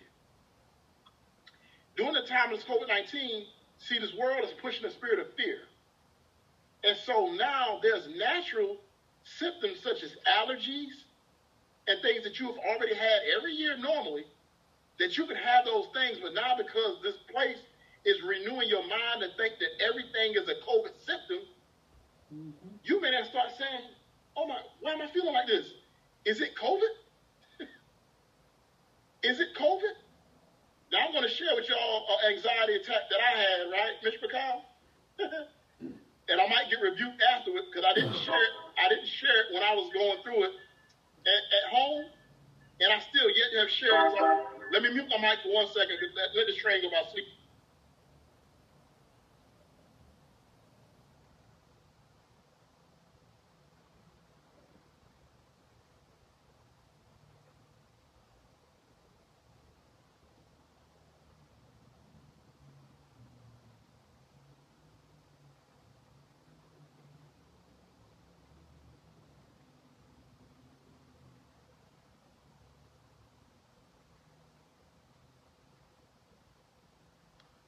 Okay, I'm going to try to carry on. This one is going to be a little bit long, but I hope they don't blow the horn anymore. So, my anxiety attack happened back when we lost our beloved brother. It was before we lost our beloved brother, but when Daweed first went to the hospital, the first night he went to the hospital, or the first night when I actually went out to the hospital, was going out to try to comfort the family. So, you know, I had to come from work, and I got out to the hospital a little late. So I went out to the hospital with his family. So the climate is COVID is high. So of course my Isha said, you know, it's COVID climate that we're in. You know, you have to be careful. You have to be safe. You know, so I'm like, I'm going to have my mask on. I'm not going to get close to anyone, but I'm just going to try to speak with the family. And I actually didn't even really enter the hospital. I actually was on the outside of the hospital out front. Everybody had masks on, and you know, I was socially distanced the whole time. And you know, I have not had the fear of COVID this whole time. Right? But, you know, I left the hospital at a very late hour. So when I left the hospital, you know, I have a person that monitors my diet really heavy, which is my Isha. And so sometimes you don't want to have to hear someone beat you down about what you're about to eat. I'm like, well, look, you know, this was not a regular day. So, you know, I didn't get to go home and eat. So I came to the hospital. So I'm a little hungry, but now it's like 1 something in the morning. And yeah, y'all, I went and I stopped at Wendy's.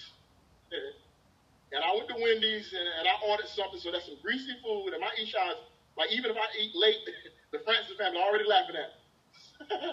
So my Isha's like, well, even if it's late, you can eat some berries or you can eat a salad. You can, like, it's too late to eat heavy food and greasy food. But this particular night, I'm hungry. And hunger is one of the things that get to you. So I broke my diet routine.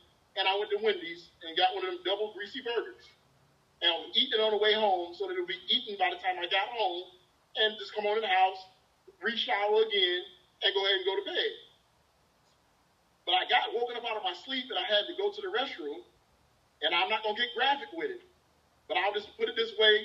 I was stranded on the toilet bowl. And immediately while I'm stranded on the toilet bowl that night, I'm like, what in the world is going on? And I'm like, I went to the hospital. Did I get exposed to COVID? You know, these thoughts are now running through my mind, so now I start sweating. And now I'm sweating, I'm nervous. And that anxiety attack is taking me over because every time I try to leave the bathroom, I had to return to the bathroom. I'm like, why do I continue to return to the bathroom? So now I'm having a panic attack.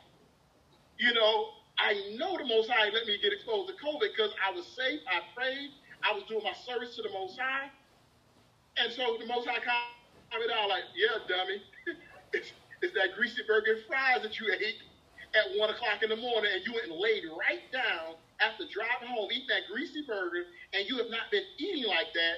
It has upset your stomach. You do not have COVID. But the running back and forth comment, as Talbot said, Wendy's will do it. But, you know, so the point being, that anxiety came upon me where I got a little nervous. I was a little worried to the point where I started sweating and felt like I was getting out. I'm like, do I have a fever? No, it was just that worry came on. And then once I prayed to the Most High and I calmed down, then I slept through the night beautifully. And it was all in what I ate. For one, I shouldn't have eaten that time of night. And because my Isha has me weaned off of that stuff, I reintroduced something to my diet at a time of morning when I don't even eat anyway, and it upset my stomach. So panic attacks are very real. So when a person is having a panic attack, Ms. McCall, You know what I'm saying? It can cause things to trigger in that body and that body to do things differently, so it stresses you. So the Most High is telling us, don't worry, put your trust in him. Go to your knees, you pray, you ask him to deliver you when those attacks come upon you.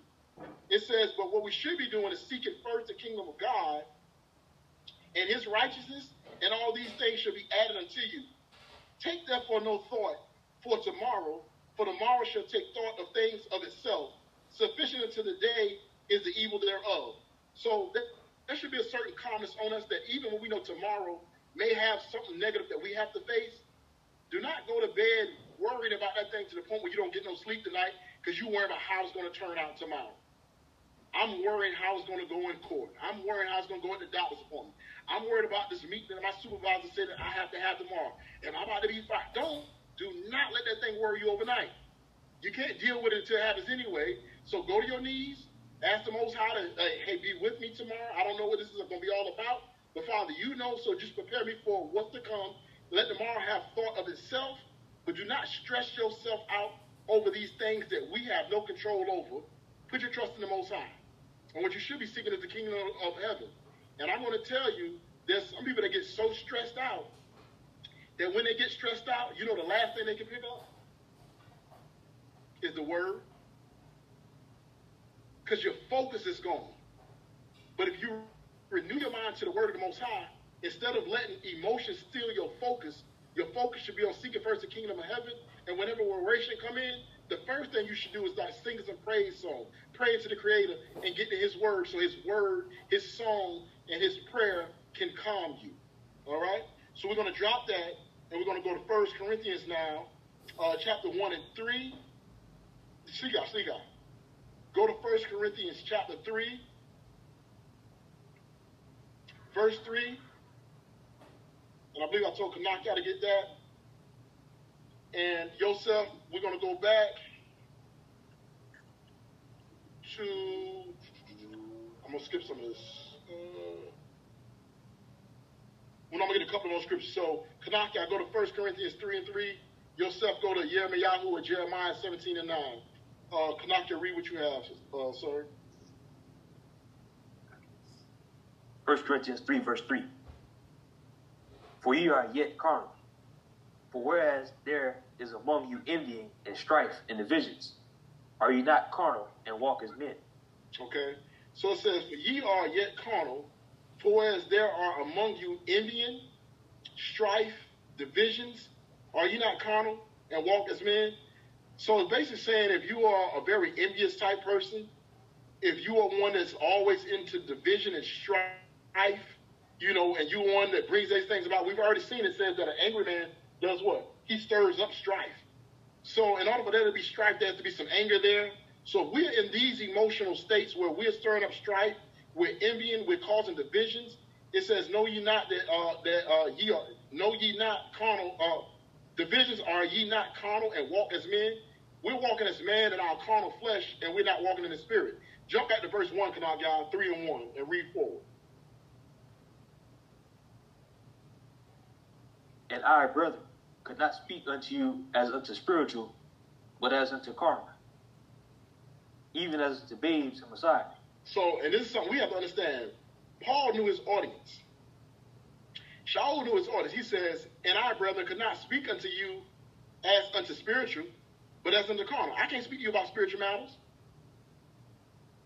Because right now you're carnal.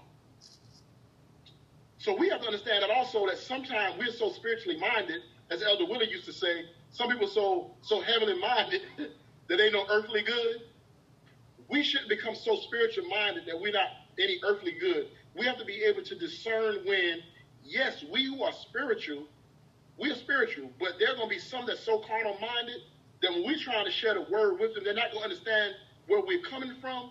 So we have to find a certain way to reach them where they are. So Paul is saying, I, brethren, cannot speak unto you as unto spiritual, but as unto carnal, even as unto babes in Mashiach.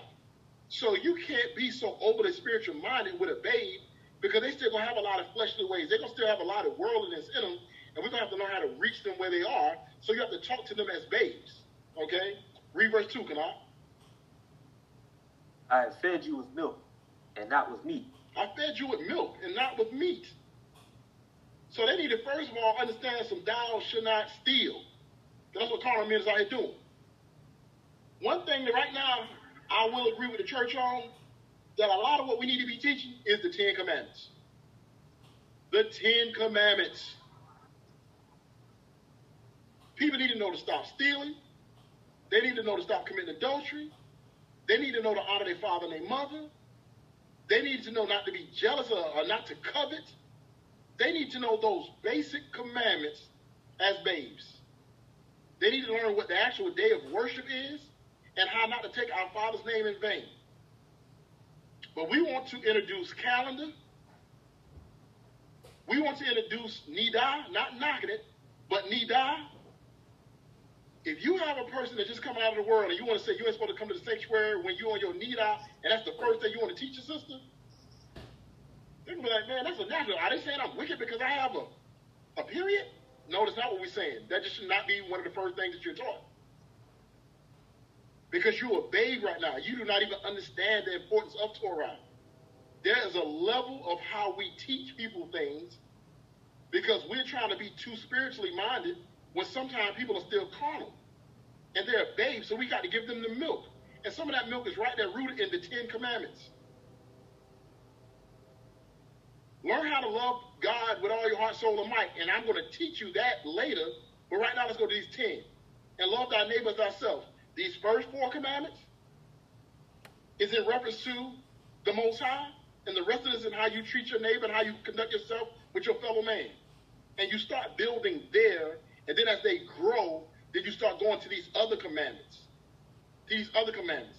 I'm not going to try to tell somebody how to observe the moon and how to tell the time right now, when I know there's confusion in our community. That ain't what they come to do. They come in to try to see how to be saved, how to stop sinning, how to repent, how to return from certain things as abomination. And then as we go, because I'm going to tell y'all, just from experience sake, Ms. McCall, from experience sake in our Knesset, there's no one present now, but in our Knesset, I'm not saying that we allow people to do stuff that's sin, but it's a way that you say things to people that's not offensive, and it's a time and place for everything. So when you have people that first started coming to our Knesset back in the day, they would come to the assembly, they would have a good time for the praise and worship and the word that come forth, all praise to the Most High, and then they would really enjoy the fact that y'all do this every week. So the fact that we would eat every week, they would enjoy the eating of the food every week, right? So what most people do is, well, if this is the type of assembly that it is, I want to bring something. So then what they would do is they would start bringing something. It is not always the most appropriate time to steal someone's joy when they're a babe and they're just trying to do something. So yes, you let them know the dietary. They know we don't eat pork and things like that. They know these things. So they show up on a Shabbat and say, well, you know what? I got up this morning, I fixed some macaroni and cheese so that I can bring something to the service. Well, there's a way of saying it. We can say, man, all praise be to the Most High, that, you know, you wanted to bring something, it was on your heart to bring something. Oh, this macaroni and cheese is good. You know what I'm saying? Oh, it was delightful. But the way it was said to people, oh, you know, you're supposed to cook on Shabbat. Oh, you're supposed to do that.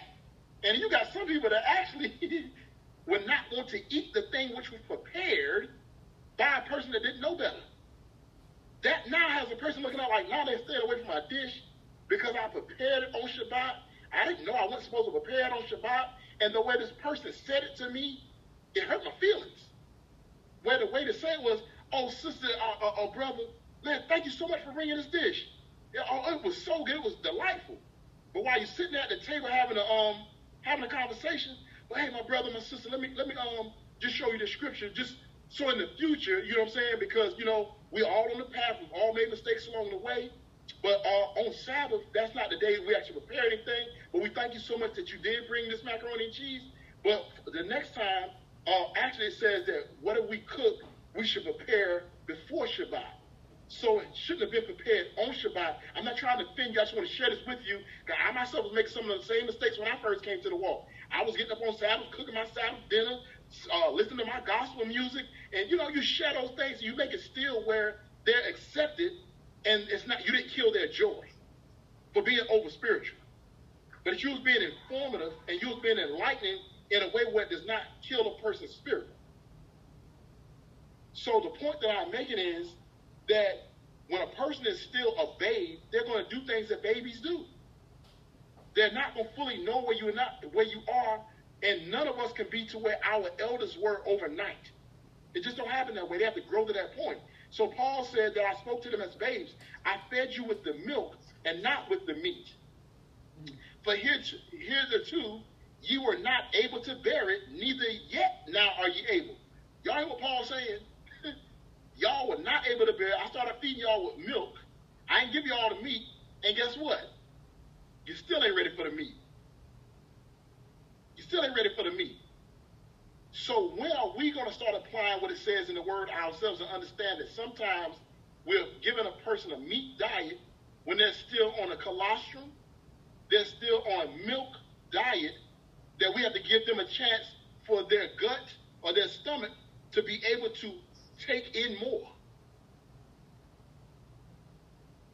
And y'all can give me the correction for those who know, but it's either a tablespoon or a teaspoon or something like that, the size of the stomach of a newborn.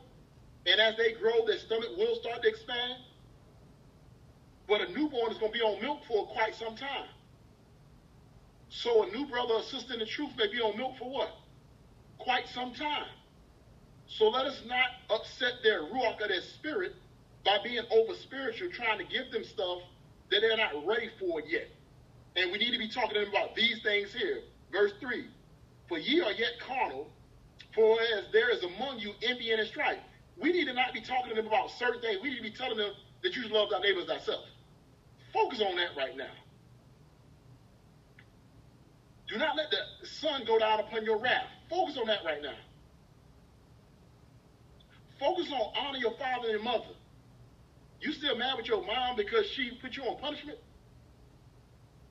For you doing something that was wrong anyway, so you walk around with an attitude to your parents because they put you on punishment? Focus on honor your father and mother. What does that commandment mean? You around here causing strife and the sun should go down upon your wrath? And it says transgression aboundeth in one that's always in anger. So you're in sin. Focus on not being so angry. Deal with those anger issues. Let's pray together.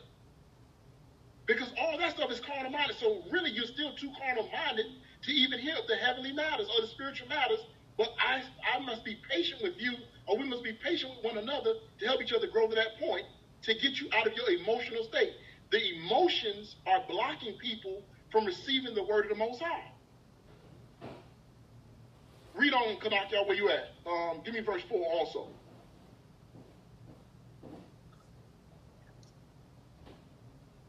For one saith, I am of Paul, and another, I am of Apollos. Are you not carnal? Who then is Paul and who is Apollos, but ministers by whom you believed, even as the Master gave to every man? I have planted, Apollos watered, but Elohim gave the increase.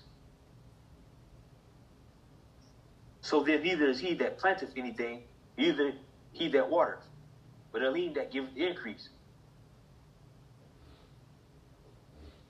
Now he that planteth and he that watereth are one, and every man shall receive his own reward according to his own labor. Okay, so stop me for a second. So going into what Amori Dawood said last night about some people are so caught up into themselves about being known that I'm the one that did this, I'm the one that did that, and they're all caught up in that. Whereas we see here, like, look, y'all are carnal-minded. Some of y'all right here talking about, I'm a Paul, I'm a Apollos. So now y'all done let y'all emotions have y'all taking sides. I'm of Samach, I'm of Yaiquab, I'm of Kanakyal. Kanakyal want to talk me this. Look, it doesn't matter. The whole point is that we are trying to plant seeds. So as one planteth, another watereth, but it's God to give the increase. The one that planteth is nothing. The one that watereth is nothing. But it is God or Elohim that gives the increase. And that's what we need to understand too, that we shouldn't be so emotional. It's like even right now to date, right? And I'm going to share something with y'all in just a moment. It said, to whom much is given, much is required, right? And as freely you receive, freely you give, right? There are statements that I hear people say that so-and-so said this, and so-and-so said that, and that so-and-so said, and so-and-so said, you know, and they say it in a way where they believe that the saying originated with so-and-so. But I know the statement originated with me. I don't care that it originated with me.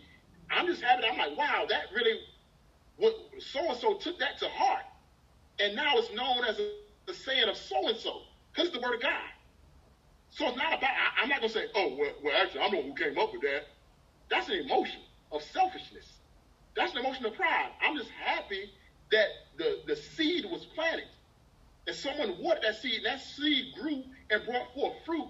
And now the fruit is being spread and planted by someone else, by a seed that I planted. Because there was seed that was planted into me. Such as this lesson I'm teaching right now today. This lesson was not of origin of myself. This lesson was by one of my brothers who've actually shared this lesson with me. Many, many years ago. And I'm reteaching a lesson that he taught. But I'm pretty sure that if he was on this call right now, he would not say, hey man, that's my lesson that I taught 10 years ago. Man, I'm glad it inspired you somehow, that you felt like the season that Yah has you in, that instead of you have to go through a whole lot of preparation this time around, that you were able to pull a lesson that the Most High gave you that was beneficial to you 10 years ago, and you are now reteaching that lesson to others. And I hope that that lesson is still beneficial to them, because more than likely, the brother who put this lesson together got it from someplace else. And the reality of it is, even if you were to put this lesson together, it's all scripture. So at some point, all lessons will end up sounding the same if they're coming from the Most High anyway. So we're going to move on. We should be planting seeds. And we should not allow our emotions to take us off the mark of being servants of the Most High and not servants of ourselves. Yourself, give me what you got, Jeremiah 17:9. And the last verse that I'm going to pull is going to be in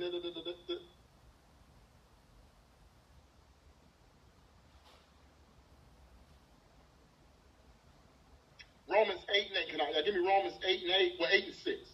Romans 8 and 6 through 8. But yourself, give me Jeremiah 17:9. The heart is deceitful above all things and desperately wicked. Who can know it? So, it says the heart is deceitful above all things and desperately wicked. Who can know it? Give me verse 10 also, Adon.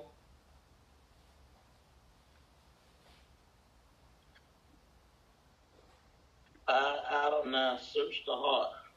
I try the reins, even to give every man according to his ways and according to the fruit of his doings. Okay, hallelujah, hallelujah. So we see here that the heart is deceitful above all things and desperately wicked. Who can know it? So it's letting you know the heart is deceitful above all things. And just to let y'all know that coming up, what we're going to be going into next week to tie into this lesson is going to be a lesson that I did on the mind and the heart. So I'm going to touch on it here briefly. So you know when it says the heart. So now we know that the physical heart is a muscle or organ that pumps blood throughout the body, that makes your blood and stuff pump, you know. So that's not what it's talking about. It's not literally saying the organ that pumps blood is deceitfully wicked. The seat of your imaginations, the seat of your thoughts is exceedingly wicked, meaning your mind, okay? Your mind. And when we go into the lesson, most I will next week, you see where this ties in. But just understand that the heart of your mind is deceitful above all things and desperately wicked. That's saying all of us. And you see how I said, I love when a plan comes together? I'm sorry that Kiara was experiencing what she was experiencing. But that's a very real thing she was experiencing, because sometimes, Mr. McCall, there will be thoughts that were in your mind that are not your thoughts. And she did not know where I was going with this today. But that was Yah to let her give that testimony to show us that we're in season. He's trying to let us know how to defeat these thoughts. In his word, there's a way to defeat these thoughts. Kiara had already said how she started defeating the thoughts. She first acknowledged that, hey, hold on. Why am I having these thoughts? These are not my thoughts. I don't even think like this, but I'm starting to do it too often. What is going on? And she sought the Creator, and he gave her a way to suppress or to deal with those thoughts that was coming in. So it says the heart is deceitful above all things and desperately wicked. Who can know it? None of us can know our mind. That is the reason why, like Maury Dawood and Iman was bringing out, don't always see yourself as King David, the righteous one. See yourself as King Saul. Am I the one that's still thinking I'm with God and God is against me because I've turned against the Most High by not keeping His commandments? Or am I actually in righteousness? But our minds are deceitfully wicked, and they're desperately wicked. Who can know it? So you cannot always understand your mind and how your mind operates, but you can control it. You can control it. And I'm not one that goes against doctors and things like that, because doctors are very important. Even in the scripture, it talks about physicians and going to physicians. And we got scriptures in regards to physicians and going to physicians. So psychiatrists and things like that, sometimes we need that. Some people need that. They need someone to talk to help them overcome certain thought processes that they may have, or even at the Knesset. There's some of us that can help you if you're going through a certain thought process, you know what I'm saying, to be able to help you spiritually to get through that. But the reality of it is there are sometimes people that do need someone to talk to because of where their mind may race to. It's a very natural thing. But it's my belief that there's something in the Word for that. So there was a sister many years ago now that expressed to me something that they've been diagnosed with, and while certain behaviors were a certain way. But I said, don't let that be a crutch and don't use it as an excuse. Because I myself am certified crazy. A doctor just ain't never tell me that. My parents never took me to the doctor for it. My dad told me about that temper that I had. If you don't get control, he said, I hope that you can talk to me about what you're going through while you got this temper. But if not, I hope you find somebody you can talk to. And he also told me, but if you keep right on with that temper, going like you going, somebody either going to shoot you or you going to jail. So now you can let the craziness of that temper and how you go off when you get angry, and you thinking people scared of you because you know karate, and they probably are scared of you because you know karate. So if they know they can't beat you, what's the next thing they're going to do? And you coming around using karate, which is supposed to be for self-defense, and you going around and you let your anger let you strike someone that's not even in your 3 feet radius. So it's going to either get you killed or you're going to hurt somebody too bad, it's going to land you in jail. So now you meditate on that, but I hope you can talk to me about it or you can talk to somebody about it, but you got to get over that. And that's the reason why he did not promote me to a black belt. Because I did not have the mindset, the self-control to be promoted to a rank of my skill set. Because the skill set is more than a skill set. The skill set is a mindset. It's a responsibility that comes along with it. So, praise be to Yah, he soon calmed me down, and I did almost get landed in jail. Behind it, praise Yah, that he let the boy start breathing again. But I almost took a life by choking by anger over some hot sauce and potato chips. Something that petty. And my email laughing at me. It was really that petty. The guy came over my house every day using my big giant bottle of hot sauce that you can't use one of them big giant bottles of hot sauce in a year, 2 years' time. You can't even use it. You can't use that whole thing. But he would come dumping in a big bag of Lay's potato chips. So we had some fried chicken, and I needed my hot sauce for my fried chicken, and all my hot sauce was gone. So, he had the nerve to show up to my house with a personalized size bottle of hot sauce, the little small bottle. And I said, man, let me get that. Use all my hot sauce. He didn't want to share his hot sauce. I'm like, he done used my whole hot sauce, and now he won't even give me his hot sauce? And it turned into something different. And he says a few smart words, and next thing I know, I'm choking him. My anger had me around his neck. He started convulsing. The white stuff was coming out of his mouth. His eyes were rolling back, and he fell to the floor, and he's sitting there twitching and shaking. And my best friend came to me, and they were beating on my arms, like, let him go, let him go, let him go. And I was just in such a rage, I didn't let him go. And when I let him go, like I said, he fell to the floor. And praise the Most High brought him back. But the point is, while it was going on, my friend said, you going to jail, you done killed that boy. And it was over something petty, over some hot sauce. And I'm sharing this with you, Mr. McCall, because I dealt with rage and wrath and anger. I dealt with that. And it could end up leading you, like when my dad said, it could have ended up getting me killed, or could have ended up getting me landed in jail if I didn't get control over that anger. So Yah spared his life, which spares me from having a case, a petty, foolish, dumb case that sin would have caused me to have because I was in anger.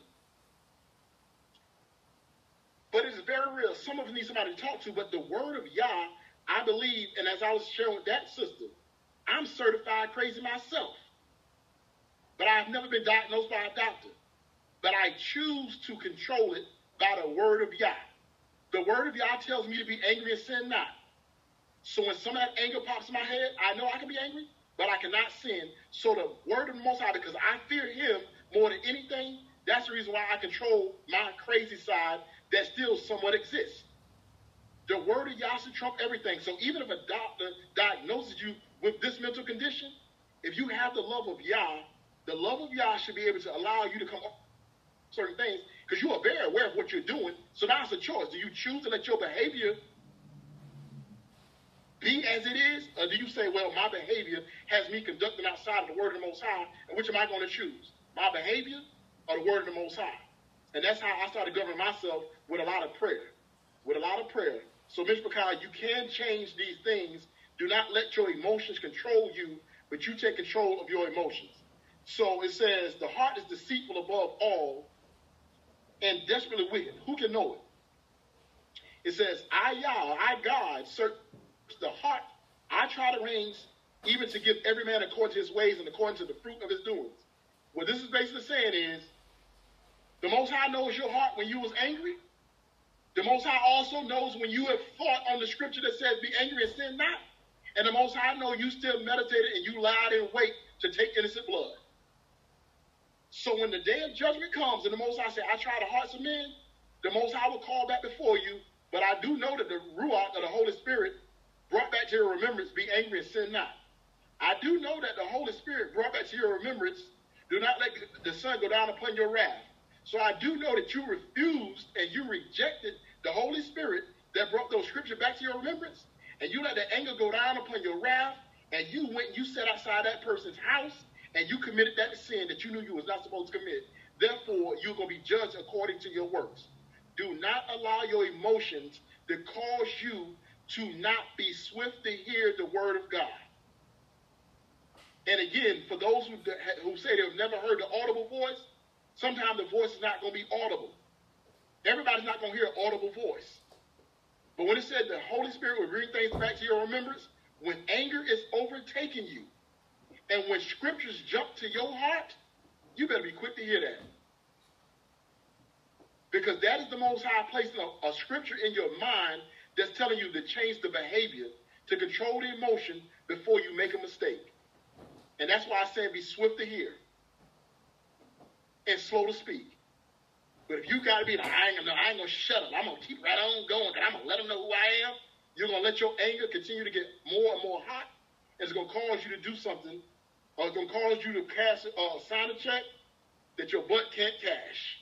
And the Most High will judge you accordingly. So just understand that our mind is going to be wicked. And we have to let the Most High's word take control of our emotions. And as it said last week, he that can't control his spirit, is like a city with no walls. Last chapter, Romans chapter 8, start with verse 6. Come on, guys. Romans chapter 8, start with verse 6. For to be carnally minded is death, but to be spiritually minded is life and peace. Okay, so even though Paul said that right now I can't talk to you about spiritual matters because of the kind of way you are, you're still carnal minded. And if you're in strife, if you're in envy, if you're in all these things, that's carnal minded. So you can't be spiritually minded as long as you're still consumed with carnality. But it says, but I want you to know this. So here's the thing that should help any of us that's still walking in a carnal mind if we fear the Most High. For to be carnally minded is death. So we want to remain in strife, anger, envy. If we want to remain in that place, just understand, for to be carnally minded is death. Read on, come on. Because the carnal mind is enmity. No, give me the end of that. Give me the end of that. But to be spiritually minded is life and peace. But to be spiritually minded is life and peace. So if we want that eternal life, We have to deny our flesh. We've already covered that the flesh lusts against the spirit. So your flesh and your emotions and your flesh will always try to get you to break the commands of the Most High.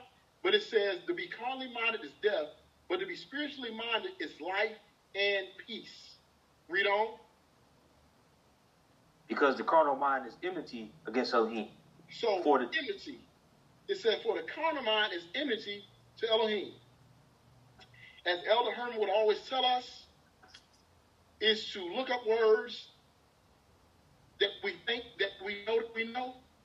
So look up the words. What is enmity? One definition is the state of feeling or being actively opposed or hostile to someone or something. Friction. So to oppose, to be an enemy to the Most High. So if God's words is don't do something and you're opposed to not, and you want to do what he tells you don't do, what are you? You're opposed to God's word, right? So you're an enemy to God. And as Elder says, so if that's the case, it becomes a mutual hatred. Because God says he loves those that keep his commandments, but those who don't keep his commandments, he does what? He hates them. So if you hate his laws, then what does that say that he does to you? He hates you back. So it says, but the carnal mind is enmity against the Most High, or against God. For it is not subject or submissive to the law of God, neither indeed can be. So if a person is carnally minded and they're always fleshly minded, they cannot and will not submit to the words of Elohim until they get control of their flesh and have a willingness to be swift to hear and slow to speak and slow to the action of wrath and anger. It says in verse 8, so then they that are in the flesh cannot please God or Elohim. I just seen somebody put rebellion up. I didn't catch the name. It came up on the screen shortly. Rebellion came up. Who said that? Yes, ma'am. Sister Nativa said that's rebellion. Yep. So whenever we're going against the Most High's word, that's a form of rebellion. You're against God. So it says here that so they that are in the flesh cannot please God. So if we are carnally minded and we're in our flesh, we can't please God. So now if we look at the scriptures, what was Paul? Not Paul, speak on. They share the same name, but what was Shaul? King Shaul. He was all in his flesh. He was all carnal-minded. The only thing he was doing, instead of being a king and protecting Israel and teaching laws and commandments in Israel and how to walk in obedience to the Most High God, whose name is Yah, what was he doing? He was hunting an innocent man, trying to kill him continually because of pride, because of anger, and because of selfishness, right? So he was calling out. He could no longer please God. So we have to now understand that the same way God turned away from Saul, that if we are carnally minded, God will turn away from us. And if we want him to return to us or for him to come in, we have to let him in by what? Being humble, being of a broken and contrite heart. Read on to verse 9, Kanal. But ye are not in the flesh, but in the spirit. If so be that the spirit of Elohim dwell in you. Now, if any man have not the spirit of Messiah, he is none of his. Okay? So it says, but ye are not in the flesh, but in the Ruach. Brothers and sisters, y'all not in the flesh. We ain't in the flesh. We in the Ruach. We pray so. If so be that the Spirit of God dwells within you or within us. Now, if any man have not the Spirit of the Messiah, have not the Spirit of the Messiah, he is none of his. So if we don't have the Spirit of Messiah, we're none of his. So how many people are saying they're followers of commonly called Christ that don't look like Christ? I ain't talking about skin tone and skin color. I'm talking about behavior. Where's the love? Where's the compassion? Where's the long suffering? Where's the forgiveness? If we're in unforgiveness, we're carnally minded. If we're stirring up strife, we're carnally minded.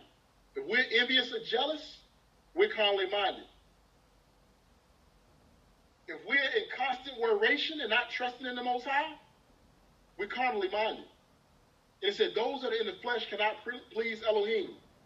So, Mishpachah, I'm going to leave you with a warning as Jacob normally does. pray that the Most High takes the reins of your mind, because the mind of the heart is wicked above much. Who can know the mind? We can't know it. Pray that he keeps you from being carnally minded.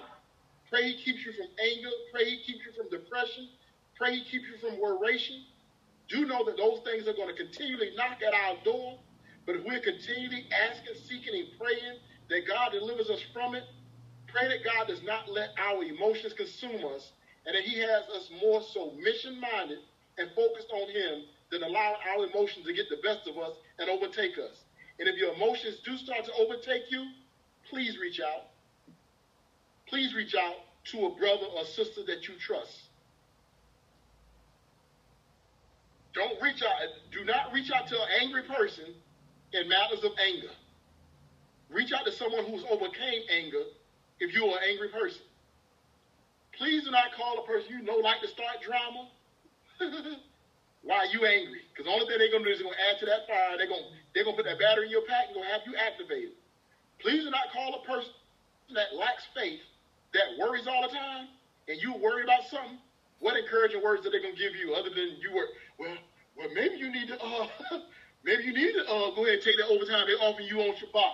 You know, that's God probably gave you that overtime. So that's what a person that worries will do. They will have you worry.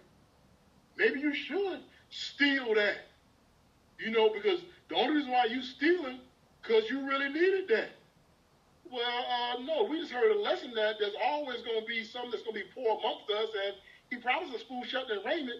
I'm pretty sure I got a brother, a sister, many brothers and sisters I can reach out to and make sure we get some groceries in this house. I ain't got to steal nothing.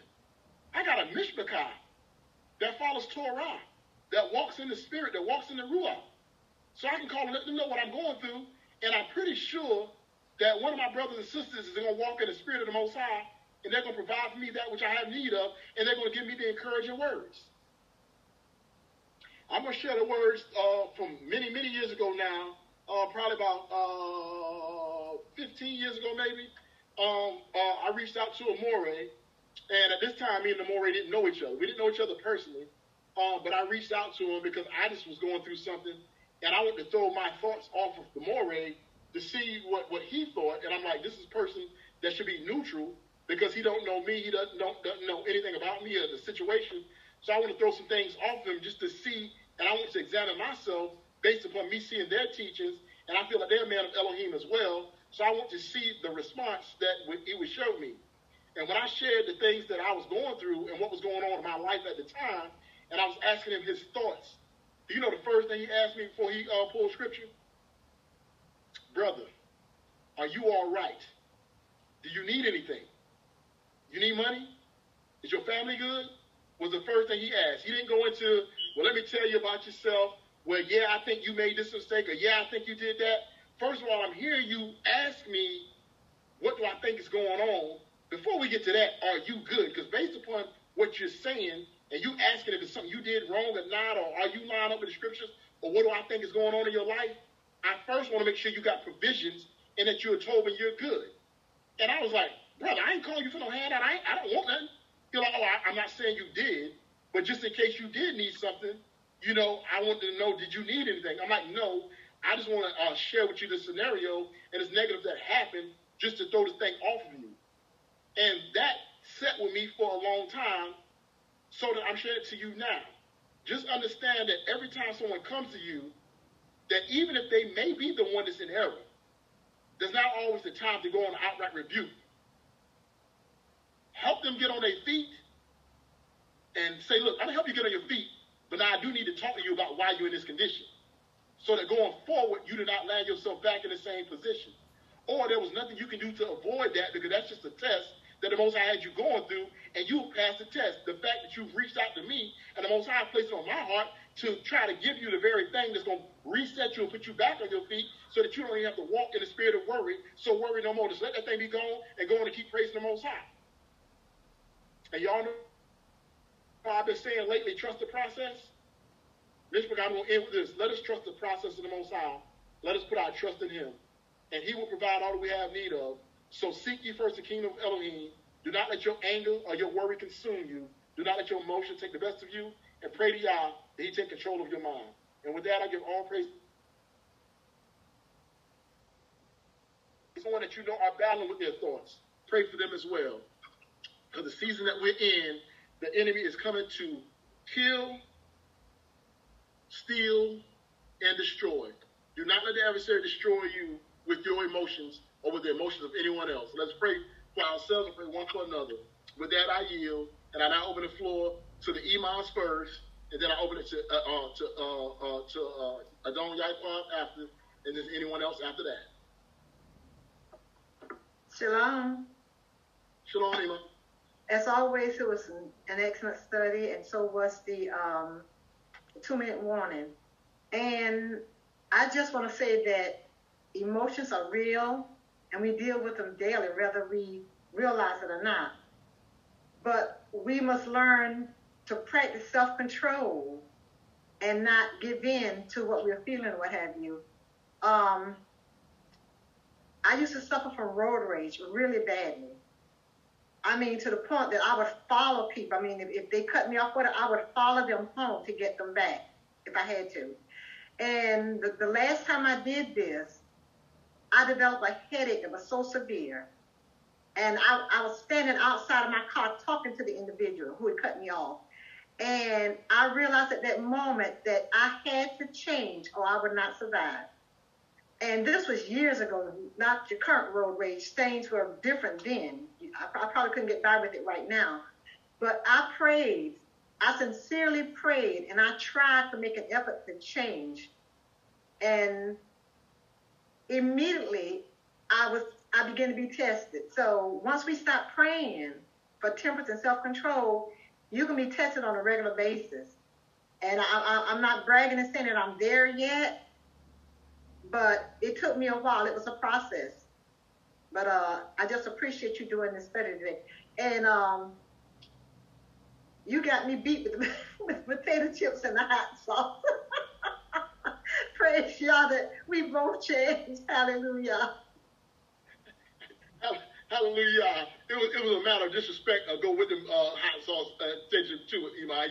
He said some words and he was bigger and he just thought it was different. You know what I'm saying? So it was more than just the but I understand, Imam. Hey, you see Zai's face when you started talking about, and we thank you for sharing that, because that's the thing that people were not used to in the churches, of us sharing past things and how Yah has delivered us. They see who we are today, and some people think, I can't be like that. Like, these people are set apart, they're holy, and you know what I'm saying? So they don't come because they feel like I can't get there.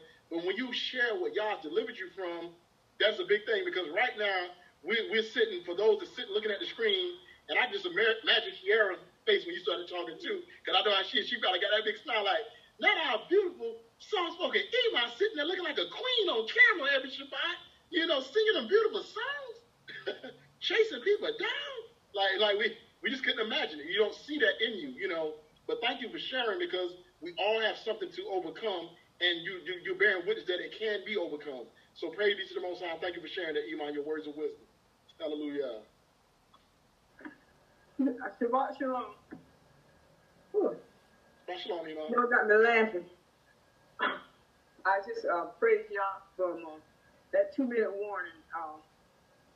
That 2-minute warning, y'all lesson. Samant took my word. That 2-minute warning really is a warning, and I take it seriously, because it's really warning us on how we should get our life together. And as y'all was talking, I was thinking about, I have changed too, and I was sitting there thinking, I said, they don't want to see Judy, they want to see Lady Newkirk or Iman Newkirk, and so I have this, I do a foster care, and when you're talking about playing songs, I had to play a lot of songs from people from losing my license. I'll say it like that. Losing my license, and with the spirit will talk to you and tell you, you don't need to do this. Calm down. Go pray, sing your songs and stuff. But I thank y'all for sharing, because a lot of people, if they just look at us today, they think we never really did anything. But I've never had road rage, but I've jacked a few people up. But by messing with my family but that part is not. That has left me our hope. I haven't been tested since I've been on this side, so all I always would tell folks, especially when I was in the Christian church and they doing my husband, sometimes they can do the pastor's kind of crazy, and I would tell them, I said, y'all do not want to see Judy. And they would tell them, y'all do not want to see Judy. And that's why I convinced him to retire for his last being pastor, because I had to walk out on my feet. Because I told my husband, I said, if you stay at this church, they're not going to see Lady Newkirk. They're going to see Judy, because I said, I can't get over how they're treating you. I can't get over how they're talking to you and all that. And I said, I'm not used to that, so you're going to have to retire, or your wife might wind up in jail. So this, from the warning and up to now, it has helped killing Judy out, and y'all will see Lady Newkirk or Iman Newkirk. Hallelujah, hallelujah. And thank you for your words of wisdom and always openly sharing as well, Iman. All praise be to the Most High. But even with that, like I said, that's why I'm happy, so happy how y'all had Adon Yaquab share about the mission. Sometimes emotion is the mission, because sometimes emotion actually saves us too. Like he said, fear. The fear of Yah, that emotion saves us. You know what I'm saying? It delivers us. And the fear of Yah, like said, look, I don't want to lose this. I don't want to do nothing wrong. That we need to remove ourselves from this situation. That is now being using discretion and being circumspect, saying, because I feel this thing and now it's going beyond my control, and I believe Yah said it's time for us to move on, to keep from allowing another side to come out. And these are things we need to be aware of also. Don't try, because the scriptures tell you the Most High will not put more on you than you can bear. And the scripture also tells you he leaves you in escape.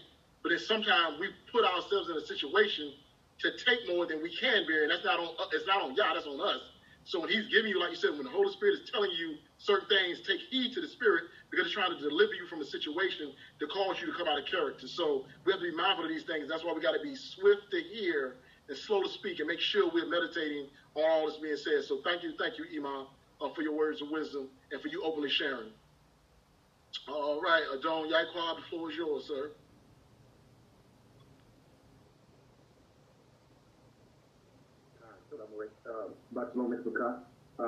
I'm going to echo the Imayot, Told blessing, and Toda for your words, Iman Newkirk. I just want to say these emotions. You know, I had a recent experience with the emotions, and I'm not going to get into detail. But I was wondering, why am I having these feelings, these particular feelings, and I'm praying to the Most High, but I'm saying I'm scared. I'm like, did the Most High take His ruach from me? I know I shouldn't be, and why am I feeling this way? Please, I want to know what did I do? Why can't I shake this feeling? Did the Most High cut me off? Did I do something so bad? But you pray and the feeling, really, the next was the confirmation that, no, I ain't cut you off, Yaquab. I didn't cut you off. You keep doing what you're doing, and those feelings did go away. It's not even really a thought anymore. But I just want to say that, that these emotions are real. These emotions are essential. And I think throughout all these lessons that we're having, that we're starting to see that these emotions are essential. We are supposed to have these emotions, but what will happen if we allow these emotions to dictate how we live our life instead of Torah dictate how we live our life? So hallelujah, hallelujah. Hallelujah, hallelujah. And so for your words of wisdom, always Adon, and for you sharing, and also, again, for Gadon told a very good 2-minute warning. So total revive for you allowing Yah to use you, and you humbling yourself to his ruach. So praise be to Yah. All right, my dear sister Natifa, the floor is yours. And anyone else, y'all can start raising your hands now, and I'll give it in the order, the best I can as they come in, for anyone else that would like to share. So we're going to start with Koti Natifa first. The floor is yours, Koti. Yes. So this morning when Kiara gave that testimony, that was going to be my testimony, but I didn't say anything about the mind and what I was going through, because that's a fight, and especially the emotion, because I always, like, get up the first thing in the morning, I always praise him and worship him.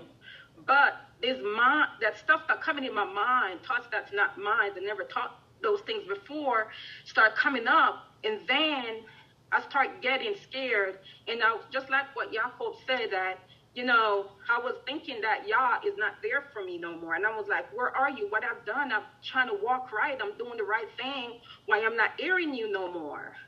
And he was bad. He get me sad, emotion. And sometimes I always sing in prison, but I blocked from that. I was lax from it. I would stop doing it because the sadness had come over me, like it suppressed me. And I was driving and my mind keep going to work. My mind keep going all over, thinking a lot. And I also brought this up in the lady study. I think her name is Shalia, Moray Dawood's wife. And I asked her, like, why do these things come? What can I do to control these things? And she prayed that night, and she prayed for me, and I told her to her, and I want to thank the Most High to answer the prayer, because I agreed to her prayer. And she's I always sing anyway, but this was a song that came in my heart, and every morning I get up with that song in my spirit. It was saying, said his word is healing. There's healing in his words, and there's power in his words. And this is the song that played, and these thoughts gone away. It's gone. You know, when I go to work, I put that song on, and it's gone, and I feel more alive now. I'm really alive, and I want to say Toda to my Mishpachah who prayed for me, and I want to thank the Most High for everything to help me with this mind control. I'm telling you, it was so horrible. It keep me suppressed, and I want to praise Yah. Hallelujah, hallelujah. Praise Yah for sisters that prayed for you, and that you, like I said, you have an outlet. And again, that's why, like I said, these gatherings together, like, we all battle with things, and sometimes we feel like, why am I going through this? And you feel like it's you directly and something wrong with you sometimes. But when we sharing this, you see that we all battle with these same type of things, and it's natural. And I want to read something so that anyone else, because I'm pretty sure others on here is now probably saying, yep, the same thing has been happening to me. And if it wasn't this week or last week, it's happened to me before. So what I want to share with you, especially for a lot of you who are now just really, really coming to the knowledge of the truth as it's written according to the Torah and the true Ruach of the Most High. And this is Sirach Ecclesiasticus, chapter 2, verse 1. It says, my son, so I'm going to say my son or my daughter, if you come to serve Yah, prepare your soul for temptation. I'm going to read it again. My son or daughter, if you come to serve Yah, prepare your soul for temptation. Set your heart aright and constantly endure, and make not haste in time of trouble. Cleave unto him and depart not away, that you may be increased at your last end. Whatsoever is brought upon you, take cheerfully, and be patient when you are changed to a lower state. For gold is tried in the fire, and acceptable men in the furnace of adversity. Believe in him, and he will help you. Order your way aright, and trust in him. Ye that fear Yah, wait for his mercy, and go not aside lest ye fall. Ye that fear Yah, believe in him, and your reward shall not fail. Ye that fear Yah, hope for good, and for everlasting joy and mercy. Look at the generations of old and see, did ever any trust in Yah and was confounded? Or did any abide in his fear and was forsaken?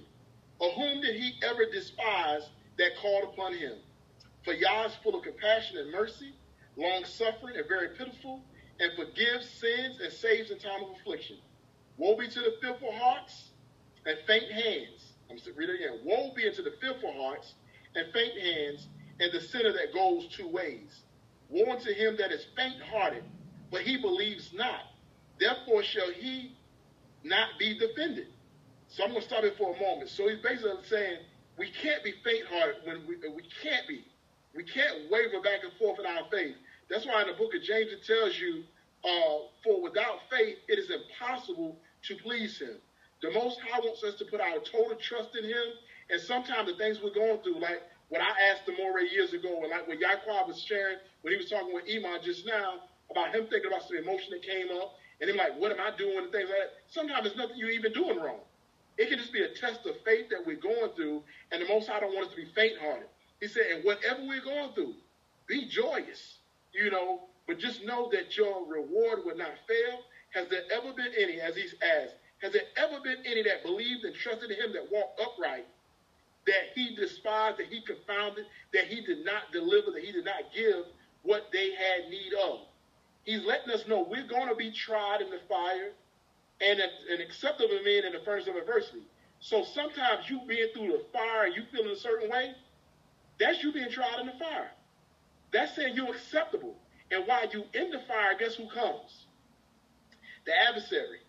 The adversary tries to come while you're in the fire to make you doubt, to doubt yourself, to doubt yourself. Not so much as doubting Yah. You think that Yah forsake me. Am I not worthy of Yah? Yah don't want you to think like that. You are worthy. He's just trying you. And he's going to deliver you if you're walking upright. So if you now start going through these things, you go through your thoughts, have Yah forsaken me? Go through the word and see how am I living my life. Okay, well, why did this thing happen to me?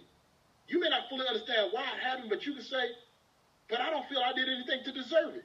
Which means if you're looking and you're going through the Torah and you're looking at your behavior and mannerism, it could just be it's a wicked individual that Yah's going to judge.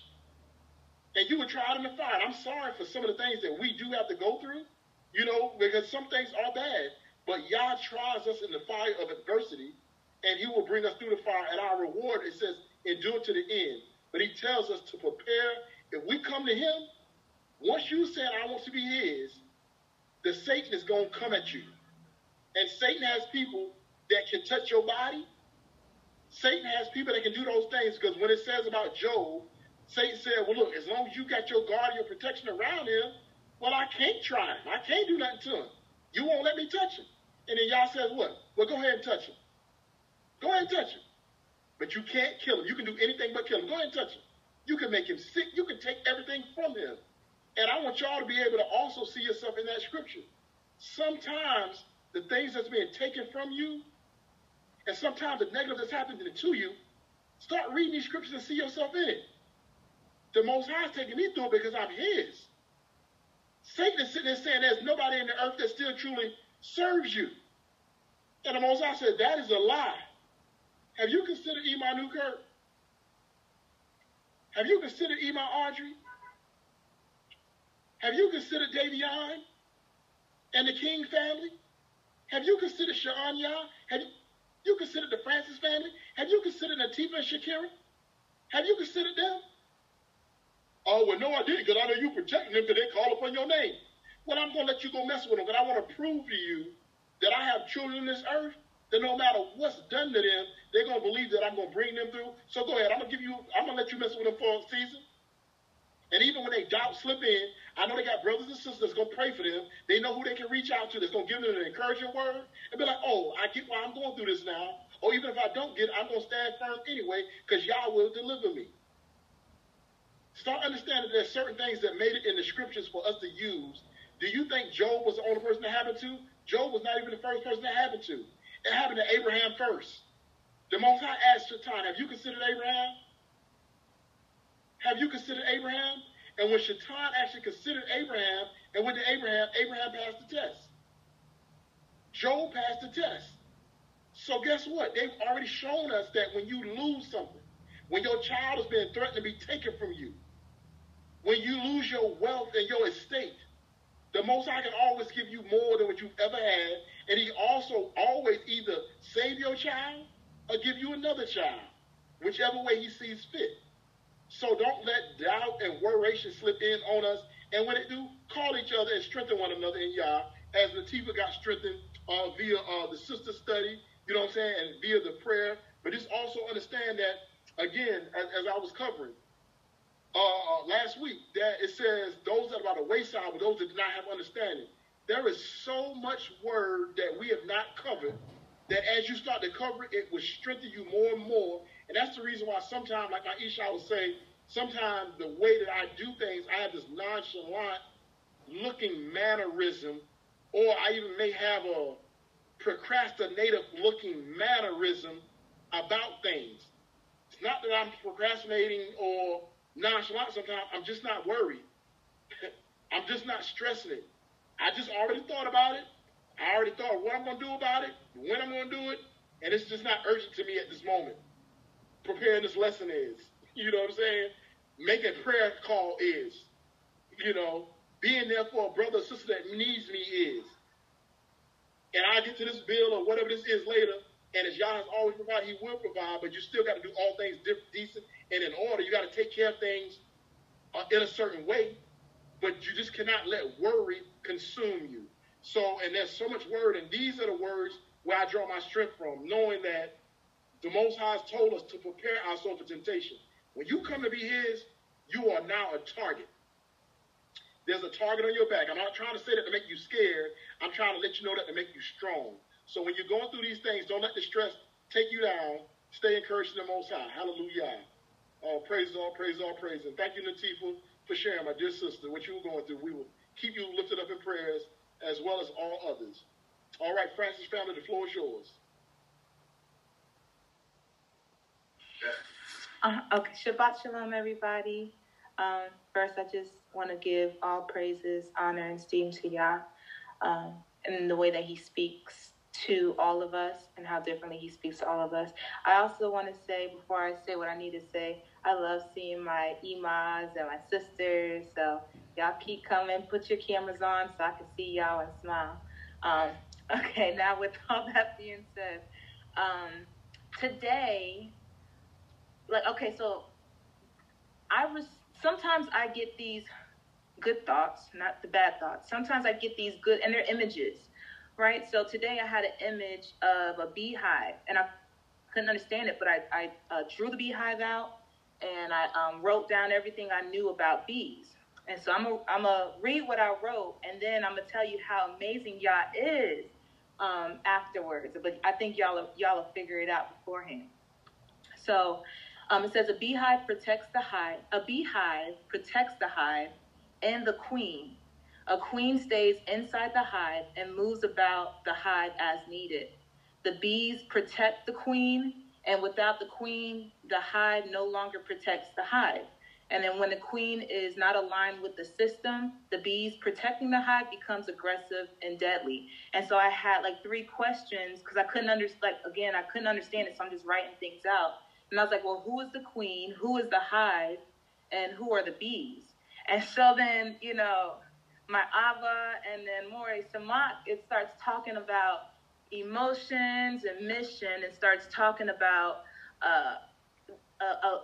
not letting your emotions dictate your actions. And then pop, pop, pop, hallelujah. I'm so happy now because I get it. The queen is the Ruach. And the Ruach moves within us. The hive is us, like our body, and the queen is moving within us, right? And then the bees are our actions. So like when the queen is not aligned with the system, then those beehives starts getting aggressive and starts getting deadly. And instead of going out and doing what their purpose is, which is to pollinate and to create honey, that beehive or those bees are going out attacking everything, and attacking animals, attacking people, attacking all of that. And so here we are talking about making sure that our Ruach is aligned with us, and how when that happens, everything is just symbiotic, symbiotic. Did I say that right? Symbiotic. Sorry. And it's just so amazing because it was just a random thought today for no reason. And I was like, something told me to write it and color it. I have it different colors and all that stuff. And then after this message, I'm just like, Yah is amazing. And he speaks to us. And so I just want to give, I'm just amazed. And I don't know why I'm amazed, because he does this all the time. But it's just, when it happens, you're just like, thank you, Yah, for choosing me. Thank you, Yah, for speaking to me. Thank you, Yah, for, just being there and showing out, So I want to give praise and honor to the Most High. I also want to thank this whole mishpachah, and I could ramble on forever, but hallelujah, all praises. Again, I love seeing my family here, and also having my family here. So that's it. Did you? No. Okay. All right. Hallelujah. Shabbat shalom, everybody. Hallelujah, hallelujah, hallelujah. And praise be to Yah.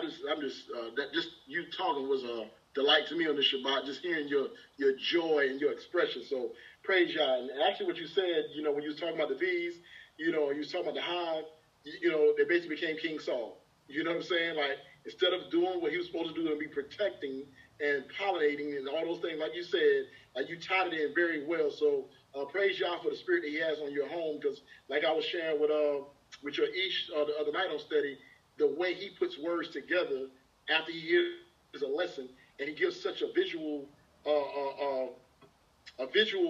picture by using sports or whatever it is that comes to his mind, it actually helps the lesson even more. So basically, like you said, they become like King Saul. They get out of order. They become violent and aggressive. So praise Yah for giving you that revelation, and for you sharing with us, and for us being a one body, so that this could be brought forth before all. So Baruch haba Hashem Yahuwah Hagadah Elohim. Blessed be his Kodesh name. All right, Davion, or King family, House of King, I should say, because I don't know who's about to speak. So House of King, the floor is yours.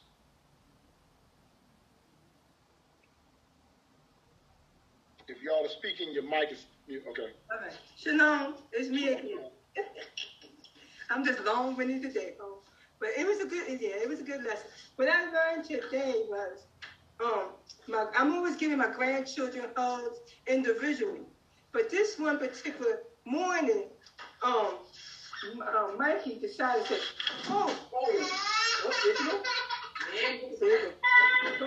she'll be fine. You're fine. You're okay. You're not bleeding. You're okay. You'll be all right. So this particular morning, Mikey came out and said, good hug. And I was like, wow, that's what I need in my house. Instead of giving them individually, give everybody a group hug, so they know that we're a family and we're all together, just like the mission comes. So I'm glad for that lesson. And we won't be slow down. We'll be more slow to anger. Why? Because we're giving each other not individual hugs, but as a group hug. So I thank you. I thank you all for today, for putting that together and putting that in my head and my heart to tell you all that. Hallelujah. Hallelujah. Hallelujah. And thank you for sharing that. I just turned and looked at Zah. I said, that's something we need to implement at home. I like the group hug. The group hug, all the card. I like that, sister. I like that.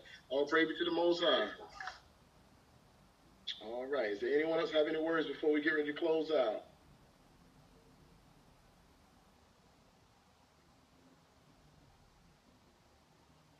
All right. Well, I'm going to give all praise, honor, and esteem to the Most High Yah. And I'm going to get ready to close out with Teflah. And we always esteem and honor Yah. And Todah Yah for sending Yahushua HaMashiach, our Master and Savior, who came in the flesh to show us that we can walk in perfection in the Torah, how to walk in the true spirit, how to control the flesh and our emotions. And so I pray that we become more and more like our big brother each and every day. So I'm going to close out now with Teflah. Todah Yah. Baruch atah Yahweh, Malach Haolam. Blessed are you, Yahuwah, our King, Elohim, King of the universe. Father, we thank you for this Shabbat day. We thank you for your set-apart word in which you have left for us to read, study, and to meditate on. And we thank you for your Ruach HaKodesh, or your Holy Spirit, which helps us to understand that which is written, which shows us the mannerisms that we should have when trying to apply or keep your written word. Father, we thank you for a family that we have, that we can gather together with, that we can share joy with, that we can encourage when we're down or when we're sad, that we can draw strength from when we're weak. Because as Mashiach said in the book of Matthew, who is my mother, brother, sister, but those that do the will of my Father, which is in heaven? So, Father, we thank you for our spiritual our spiritual family, those who are seeking you together, those who are trying to do your will together, because that is our mother, brother, and sister. So, Father, I thank you for the brothers, the sisters, the imams, the elders that you have gathering together that's calling upon your name together. As we are not perfect and still not doing all things right, we thank you for the leading of your Holy Spirit that is leading us in a season together, that we can be a cod, that you have us concerned and considering our emotions, the very thing that can keep us rooted in you or cause us, Abba, to lose our salvation. We ask if you will continue to put a block or a guard over our mind, that when thoughts that are not our natural thoughts are planted, that, Father, you rebuke them and that you give us the control to not to allow them to rule in our body, that we do not become a servant to Shaitan. Father, I'd like to ask a special teflon for Latifa and for Kiara, as they've shared on this day, Abba, that there have been thoughts that they've been having as of recent, that they have identified not to be their thoughts.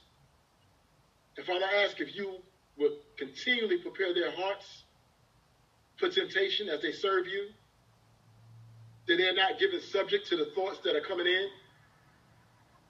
I rebuke Shaitan in your Kodesh name, Yahuwah, that even though, Father, they may be those whom you allow him to use, do not allow him to ever be able to beguile or trick them. Do not ever allow him to be able to pressure them so much or plant thoughts so much that they will give in to emotions or give in to the thoughts, but that your Ruach would always take the reins of their hearts and reign supreme in their life, that anytime any thought that is negative comes, that is not their thoughts, that your Ruach would always give them the understanding of what to do, that it would bring a scripture to their remembrance, that they would sin not. And Father, now I would like to bring a blanket prayer to us all. Every member that's on this call, every member that's scattered throughout the four corners of any Knesset that fellowships with us, and even those who does not fellowship with us, those that are seeking your face. Father, I ask if you will remove from us the carnal-mindedness, remove strife and division, remove hatred, remove the confusion and the division, Abba, which things lead to carnal-mindedness. And Father, your word says that when we are carnal-minded, we cannot please you, O Elohim. So do not let us walk after the flesh. Do not let us remain in a carnal mind. But when the carnal thoughts come, Abba, that we rebuke them, that you give us your Ruach to show us the escape and the way out, that we never let the thoughts marinate, that we do not meditate on the negative, that it produces an action that will cause us to regret it. Father, we thank you for your grace and your mercy. We thank you, Abba, Yahuwah, Yahweh, our provider, who provides for us all that we have need of. Father, I just ask if you would take the reins of all of our hearts and all of our minds. For those of us, Abba, who have the natural tests from Shaitan or those thoughts that Shaitan is planting, that is considered normal, Abba. When I say normal, we've not been diagnosed with any medical condition of Alzheimer's or dementia, things that we know is hard for people to fight against. We ask that you will not allow Shaitan to have our spirit, that we are able to hear you when you speak to us, Abba, and that we do not give in to him. But Father, to those, Abba, who has a spirit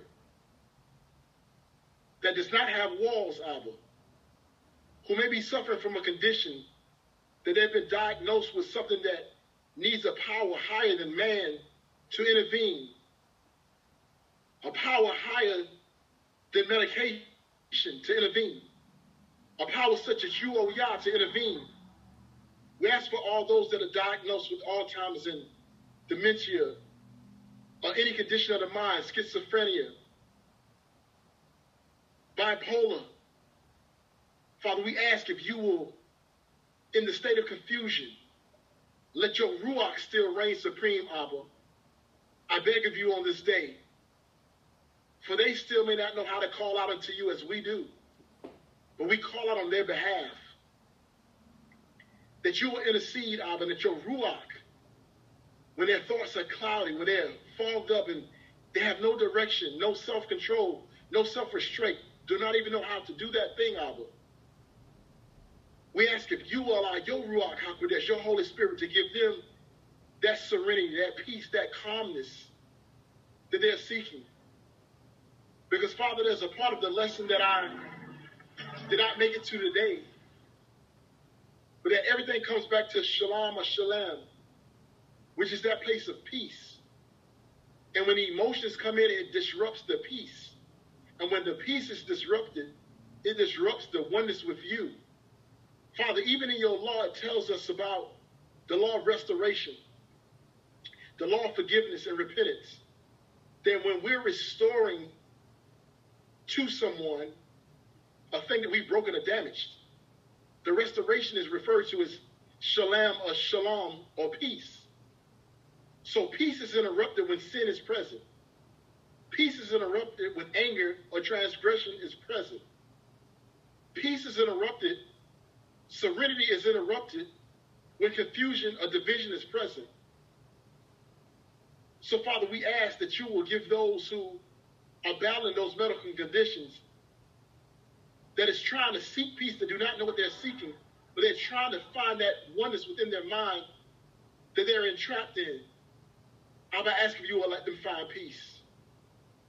I ask if you will suppress and you will slow the growing of the sickness.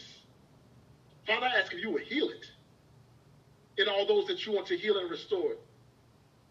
And Father, for all families that are caring for someone or have to be with someone and they have to see it on a daily, I ask if you will give them an extra gift of patience, extra understanding, extra strength, extra compassion, so that they can endure, Abba, that very thing, that they will understand the Ruach as it comes in, and all those, Abba, that are not fully involved in it on a daily, that is subject to it sometimes, that they will be understanding to such said conditions, and that we will always lift them before you, Abba. But I ask if you will give them peace at this very time. Father, I ask if you would take control of all hearts and minds. As I'm sending this Teflon up unto you, Abba, we've identified a Ruach that have tried to come in the midst of this Teflon. I ask if you will give peace in that place, Abba. Give peace that when your word is coming forward, that when the adversary, and I thank you, Father, I thank you for the words of Kiara, who has helped me to even be able to understand better some things that is going on. That when the queen has, Father, lost the way, Abba, that the bees become aggressive. And instead of them pollinating and doing the things to protect the queen and the hive, Abba, they now just start to attack. And that is what happens with some of these medical conditions, Abba. That when the peace is moved and the self-control is not there naturally, that they're more subject to ruachs that we can suppress. So, Father, I ask if you put a special guard and a hedge of protection around their lib, around their heart, that the adversary does not always intervene on your Shabbat when your word is being read, when counsel is being given from your word, because that is definitely a spirit that's not of you, O Yah.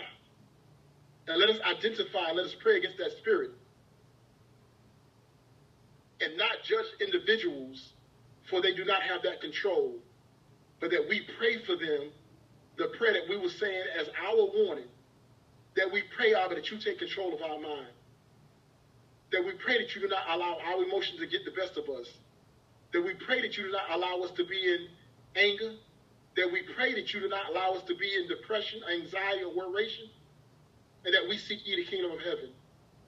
So, Father, I ask if you will place all those who cannot ask this on their own and that are in a state of confusion, that, Father, you let them walk in a state of Shemayim in their mind, that Mashiach is making his appearance in their mind, that your Ruach is making an appearance in their mind, that you're taking worration, sadness from them, Abba, and allow them that even in the cloudiness to see the light, and that your name is esteemed, and that your way is esteemed, and that no matter what is going on, that respect and honor is always in their heart towards you, Abba Yah, and do not let the adversary try to take advantage of those who cannot defend themselves. And let us, as the watchmen and watchwomen, watch for those who oppose themselves. Father, we praise you, honor, and we esteem your name. Father, I ask for all true light and all remnant and all Israel that are scattered abroad, Hebrew and Gentile alike, that you take the reins of our heart and our mind, and that you not give us over to our emotions, that we stay focused on our mission. And the whole mission, the whole duty of man is to fear you and to keep your commandments. Father, let our salvation not be interrupted by our emotions, and we ask if you will wall us in, that we can control our spirit and our ruach. I ask if the spirit of love, compassion, mercy, joy, and happiness will be poured into every heart, into every household, into every being in every household, that marriages are strengthened, that brotherhoods and sisterhoods are strengthened, that the love of parents to children and children to parents are strengthened, that we, Father, are truly a true light, the remnant of you, O Yah, the remnant of hope. We praise, honor, and we esteem your name. And Father, I ask for all our medical workers, again, Father, all our essential workers, if you will continue to watch over, bless, and keep them safe through this time of COVID, and keep us all safe. Father, I ask if, while different things are going on in the media that is targeting and triggering our emotions, that we do not allow those things to get the best of us, but that we tefillah, we pray to you, and we put it in your hands, and we trust in you. Father, we thank you for this Shabbat, and we thank you for us gathered together as a Mishpachah for all the words that were shared. Baruch haba Hashem Yahuwah. Blessed be the name of Yahuwah, and blessed be he who comes in the name of Yahuwah. Bless you, O Yah, and we say Torah for this Shabbat, Torah for the outpouring of your Ruach. And Father, we ask if you would provide for us all that we have need of, and heal us all from any infirmity, any sickness of the body, any sickness of the mind, any sickness of the Ruach, that we may be spiritual minded and walk in your Ruach, pleasing in your sight, our Redeemer, our Savior. Torah Rabbah, Halal Yah, Amen, wa Amen. Amen. Praise Yah, praise Yah, praise Yah. All right, Mishpachah.